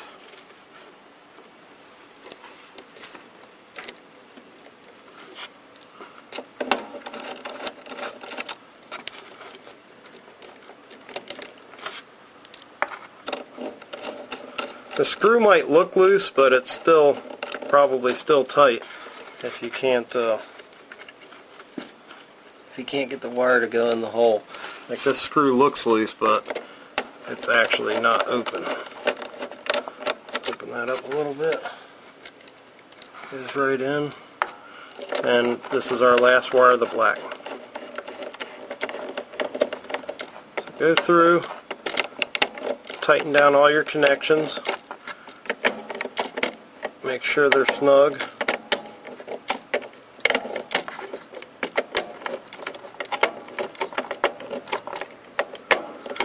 And let's just check our cable connection here. Everything is tight there. Wires look okay. We know those are good. Okay, so that looks good. Let's move on to the next step. Okay, you want to locate part C21. This is what it looks like. The hole lines up with the hole here. Just keep that there. You see how it falls down until it gets in this next hole, so you're going to have to work it. Okay, at this point you want to locate the side for the Phlatprinter. We're going to install it onto the side here, but I wanted to let you know that Because of the pressure of the stepper motor pulling with the tension of the belt, these tabs are going to give you some problems. So I took my sanding block and just angled them a little bit here. Also, when we go to line this up, we're going to have to make sure that this tab lines up with this hole. I'm going to start down at this bottom corner and work my way around. And you can see here I'm not lining up, so I'm just going to get that where I can get it to line up. Now, right here, even though I've sanded this, it's still tight, but if I push hard, I can get it to go on there. Okay, that looks good. Let's go ahead and get some screws, and we'll screw that side in.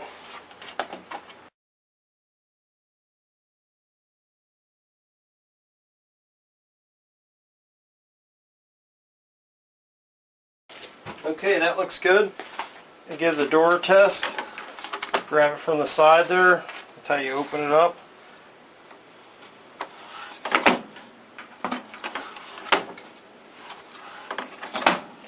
And that's good. You can get in here, access whatever you need to access in here, and then close it right back up. Okay, that looks good. Let's move on. Alright guys, well, sad to say, this is the last and final step of the Phlatprinter 3 build log. On this step, we'll be installing the hardware on the spindle attachment, we'll be installing the tool and the vacuum hose. In other words, when you're done this step, you will be complete your Phlatprinter 3. You've done a great job. Now let's get started. Okay, on this step, you're going to want to locate your spindle attachment. Go ahead and remove the tape that we had on there earlier holding the parts together while the glue was curing.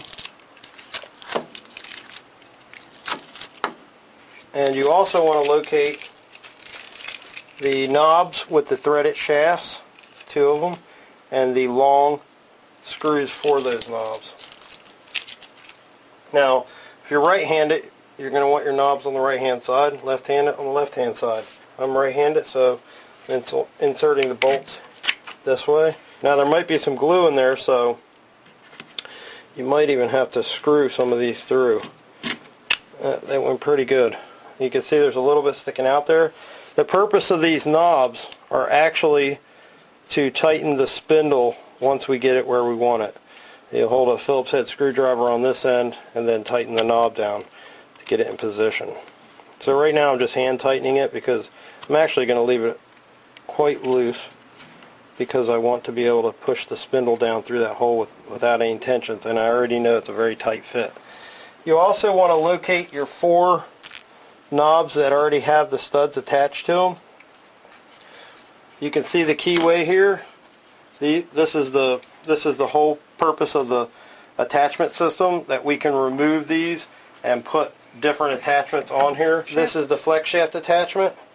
We'll go ahead and insert the knobs into the 4 holes. These you can go ahead and tighten. They don't need to be over tight. That keyway is going to lock that whole system in.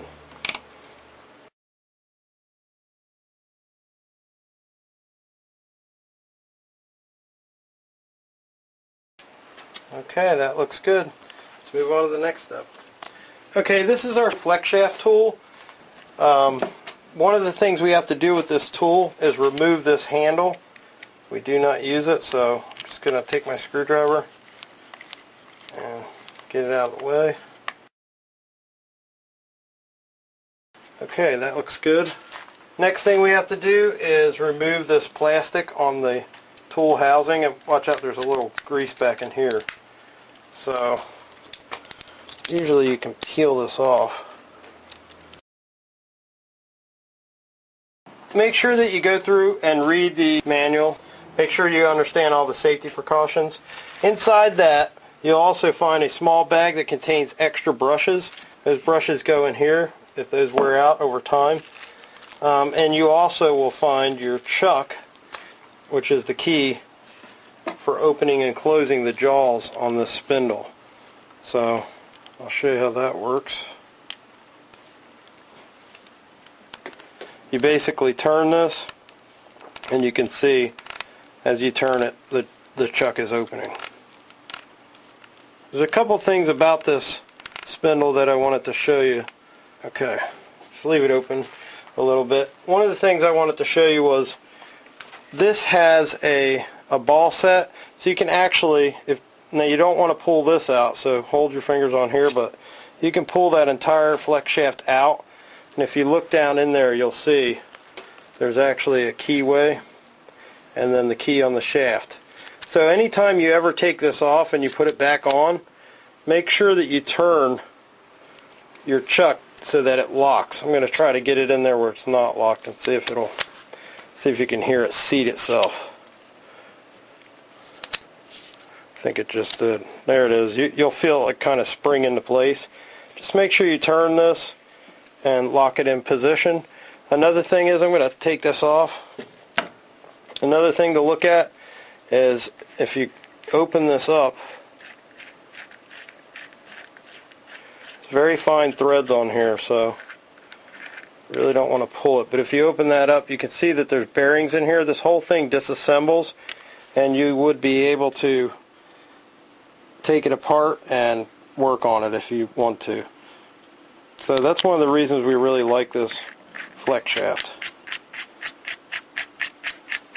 Okay, so I'm going to put that back together and we'll move on to the next step. Okay, for this step you're going to want to go ahead and grab the bit that was included with your kit, and we're going to slide that in there. It can only go so far. If you plan on cutting deeper foam, you might want to leave it out a little bit. And I'm going to go through with the tool and tighten that down. One of the things I've noticed over the years of using these machines is that once you get it semi-tight, it helps to spin the bit a little bit. I'm going to leave mine about 1/8 of an inch like that, and then tighten it down. That's the setup right there. It looks good. Okay, at this point we're going to go ahead and install our spindle into the spindle attachment, and you can drop it down through the top here, but you'd have to take this off and take this piece off to get it in there. So what we've done is we've basically brought this to the top of its run just by turning this pulley there, and we're going to insert it through the bottom here. And you notice that I have the bit sliding between the two rollers. Now I want you to be careful doing it this way, but you see how we have the little notch here for the tool to fit into? We want to keep that facing us so we can change bits easy. And you want to hold this together and keep it nice and tight while you wiggle this into position. And when it reaches these little routed grooves, it becomes a pain to get in there. But once you get it started, you're good. And that is where you want it, right there. The way I line mine up is right even with the top here, flush with this top surface, like you see here. And we have the notch for the tool facing forward. So we're going to tighten the knobs down.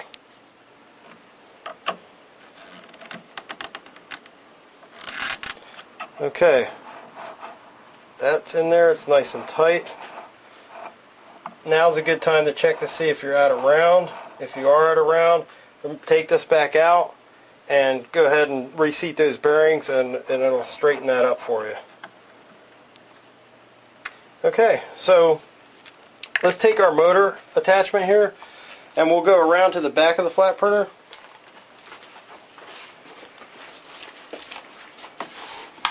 First thing you want to do is take this wire tie off. We want to feed our wire through these two holes here, two main holes for the motor.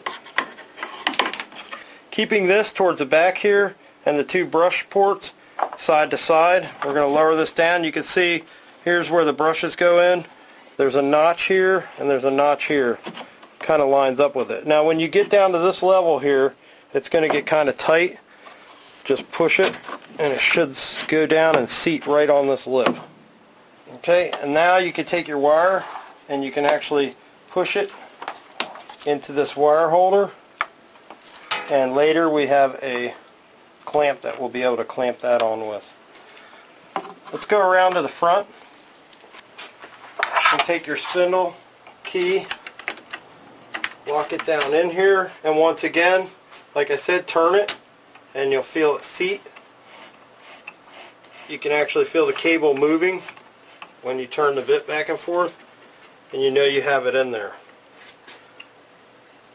Okay, that looks good. Let's move on.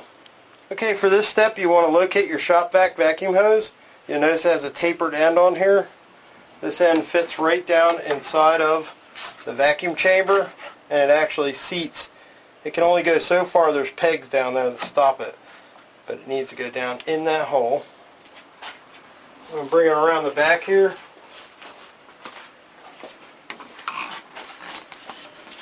We're going to go through this hole, and then we're going to come back through these holes. Just work your way through there, feed it through. And be careful with these because you don't want to break them off.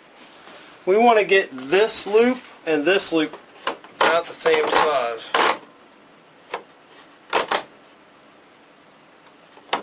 Something like that. Okay, that looks good. Move on to the next step. We have a couple of these Velcro ties. Now, one thing I wanted to mention, if you're anything like me, you like to go through and pull the vacuum hose out and vacuum things around here with it. So you might want to leave a little bit more slack, but just for, you know, building purposes and getting this together, I'm just going to show you how these work. They just basically go on. I have the hose to the side. I have the flex shaft to the side. Keep it over to the side there, and we're going to install all these Velcro straps. Space them along this hose. When you get down here, you don't want to kink the flex shaft too bad, so just keep it along the side like we have it.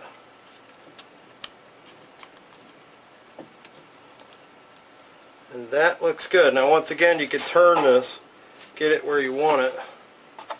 You can also turn this part of the vacuum hose and get it where you want it. You can run this slowly side to side. You should have a pivot happening here on the top of your vacuum hose. You can see it turning. Now when it gets over here, it gets a little funny, so I'm going to try to turn the hose down here. Maybe that'll help it. And that looks good. Could straighten that out a little bit more. Maybe even bring it down. But this is something you guys can mess with and get the way you want it. But so far that looks really good. Okay, for this step you're going to want to locate your power supply. One thing to double check is make sure that the slide switch is on 115 if you live in the United States. If not, you guys can leave it to 220. You'll notice we have our regular power lead coming off of these 3 screws. We have a ground, our neutral, and a line.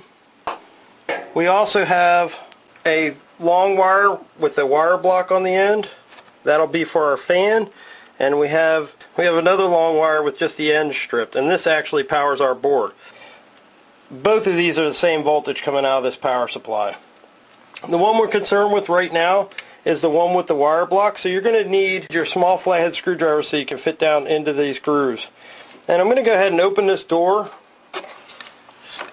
and you're going to want to locate your fan wires. You notice I have them going under this bar here.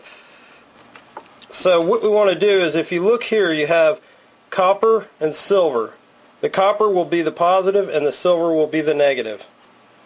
Okay, so I'm just going to put the positive in here, the negative in here.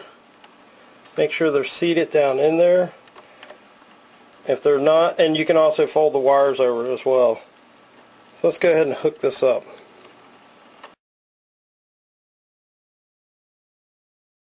Okay, that looks good. You can even tighten these down a little bit if you feel it's necessary. Okay, at this point, locate the small nut and bolt assembly. It's the smallest one that you have in that bag. And just push it through the center hole here. What we're going to do is mount this on the back here. If you can see in here, there's a hole right here that bolt will slide into. Now, you want it facing just like this, so that the fan wire is facing up, this wire is facing down. We'll later feed that wire around. So what I'm going to do is I'm going to switch screwdrivers here and use my Phillips head. Just going to push that screw through. And you might have to tighten it through into the wood. And just get it as far as you can in there, and then we'll add the nut to the back. Let's go around to the back. So I've got the nut here. You can see where the stud's coming out. Just going to put it on here. There we go. It doesn't have to be super tight. You come around here, you'll see what it looks like. It's in there. It looks good. So that's basically what you're after. Okay, let's move on. Okay, so we have our fan wire power hooked up. We have our silver gone to black, our copper gone to red. And now we'll take the other set of leads. This is the power for our driver board. And we have silver, that's going to be our negative, and the copper is going to be our positive. If you look on the board here, you'll see that this is your positive. To the left, there's actually a plus sign there. And this is our negative to the right. Now, to get this connection, you might need to bend the wires up a little bit in a shape like that. Make sure they're twisted together good, and make sure your screws are already loosened to the left. So let's go ahead and hook that up. Okay, these are kind of difficult to get to, but with a little patience you can get in there. Just make sure that they're in there good. We're going to go ahead and take our power supply, and we're just going to, with the wires facing up like this, we're just going to tuck these wires up along the side here. And as far as wire management goes, you guys are welcome to do what you want here. I usually put all my wires off to one side here and then just put the whole power supply in. Try to keep the wires in front of it. Just be careful when you're putting it in that you don't hit your circuit board. Okay, now if you come around this side, you'll see we need to pull some of these wires around and get them tucked up under here. So I'm going to do that real quick. Just tidy up. Okay, that looks good. If you come around here, you can see how we did it. I'm going to take my power cord, run that right through the back here, through the big hole. I'm also going to push that down and under. I'm really using, if you come around here, you'll see I'm really using this as a lip. That looks good. Okay, let's see if our door closes okay. Perfect. Good job. Let's move on. Okay, for this step we're going to install our numeric keypad, which will be our jog control, onto C21. You'll see that it has the hole here. We're going to put our USB, just feed it through the hole. I've already taken the liberty to put the Velcro on the back of mine. And I'm just going to drop this down in here for now. I'll go back and feed that through the back in a minute.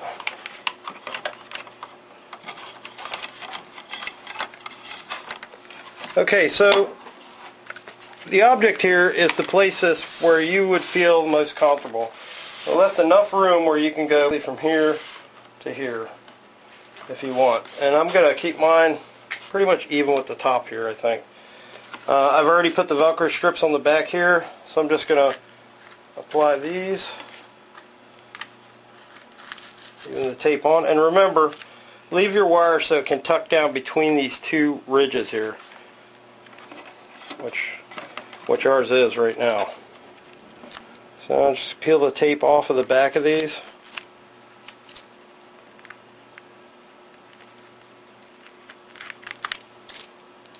Align it.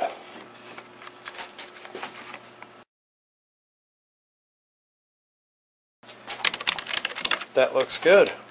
I'm going to go around here. open the door.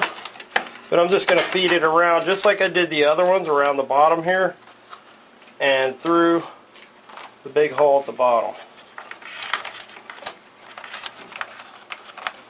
Now, there's a pretty good amount of cord here. If you're using a laptop and you have the USB extension, you should have plenty of room to run that. Of course, you can always jog through the software, but this is a nice addition to be able to jog right at the machine. Okay, that looks good. I have plenty of room in the back here. If you are using a desktop, you might need to get a USB extension cable and run a little bit longer. And that should work. Let's move on to the next step.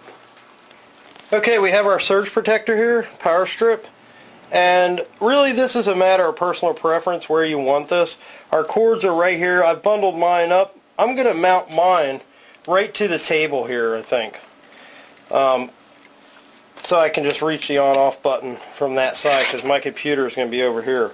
One thing to keep in mind though is that our material is going to be moving in and out of here, and we're going to have tables on the back here, so I would stay away from everything to the left of this would be okay. You could even mount it here if you wanted to on the side.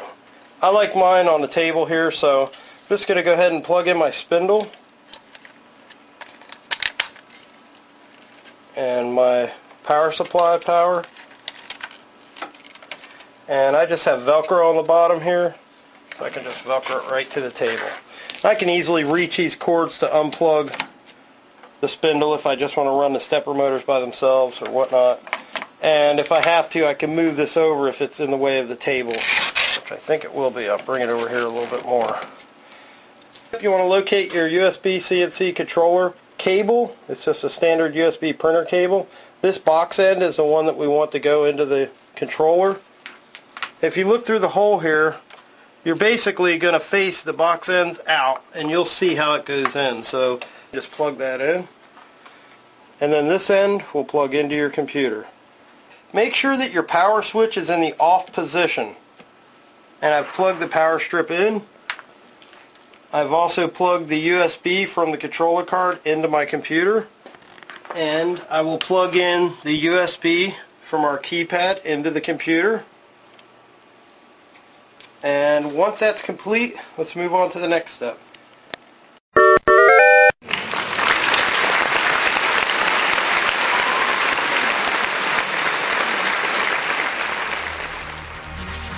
Congratulations on completing your Phlatprinter 3 build.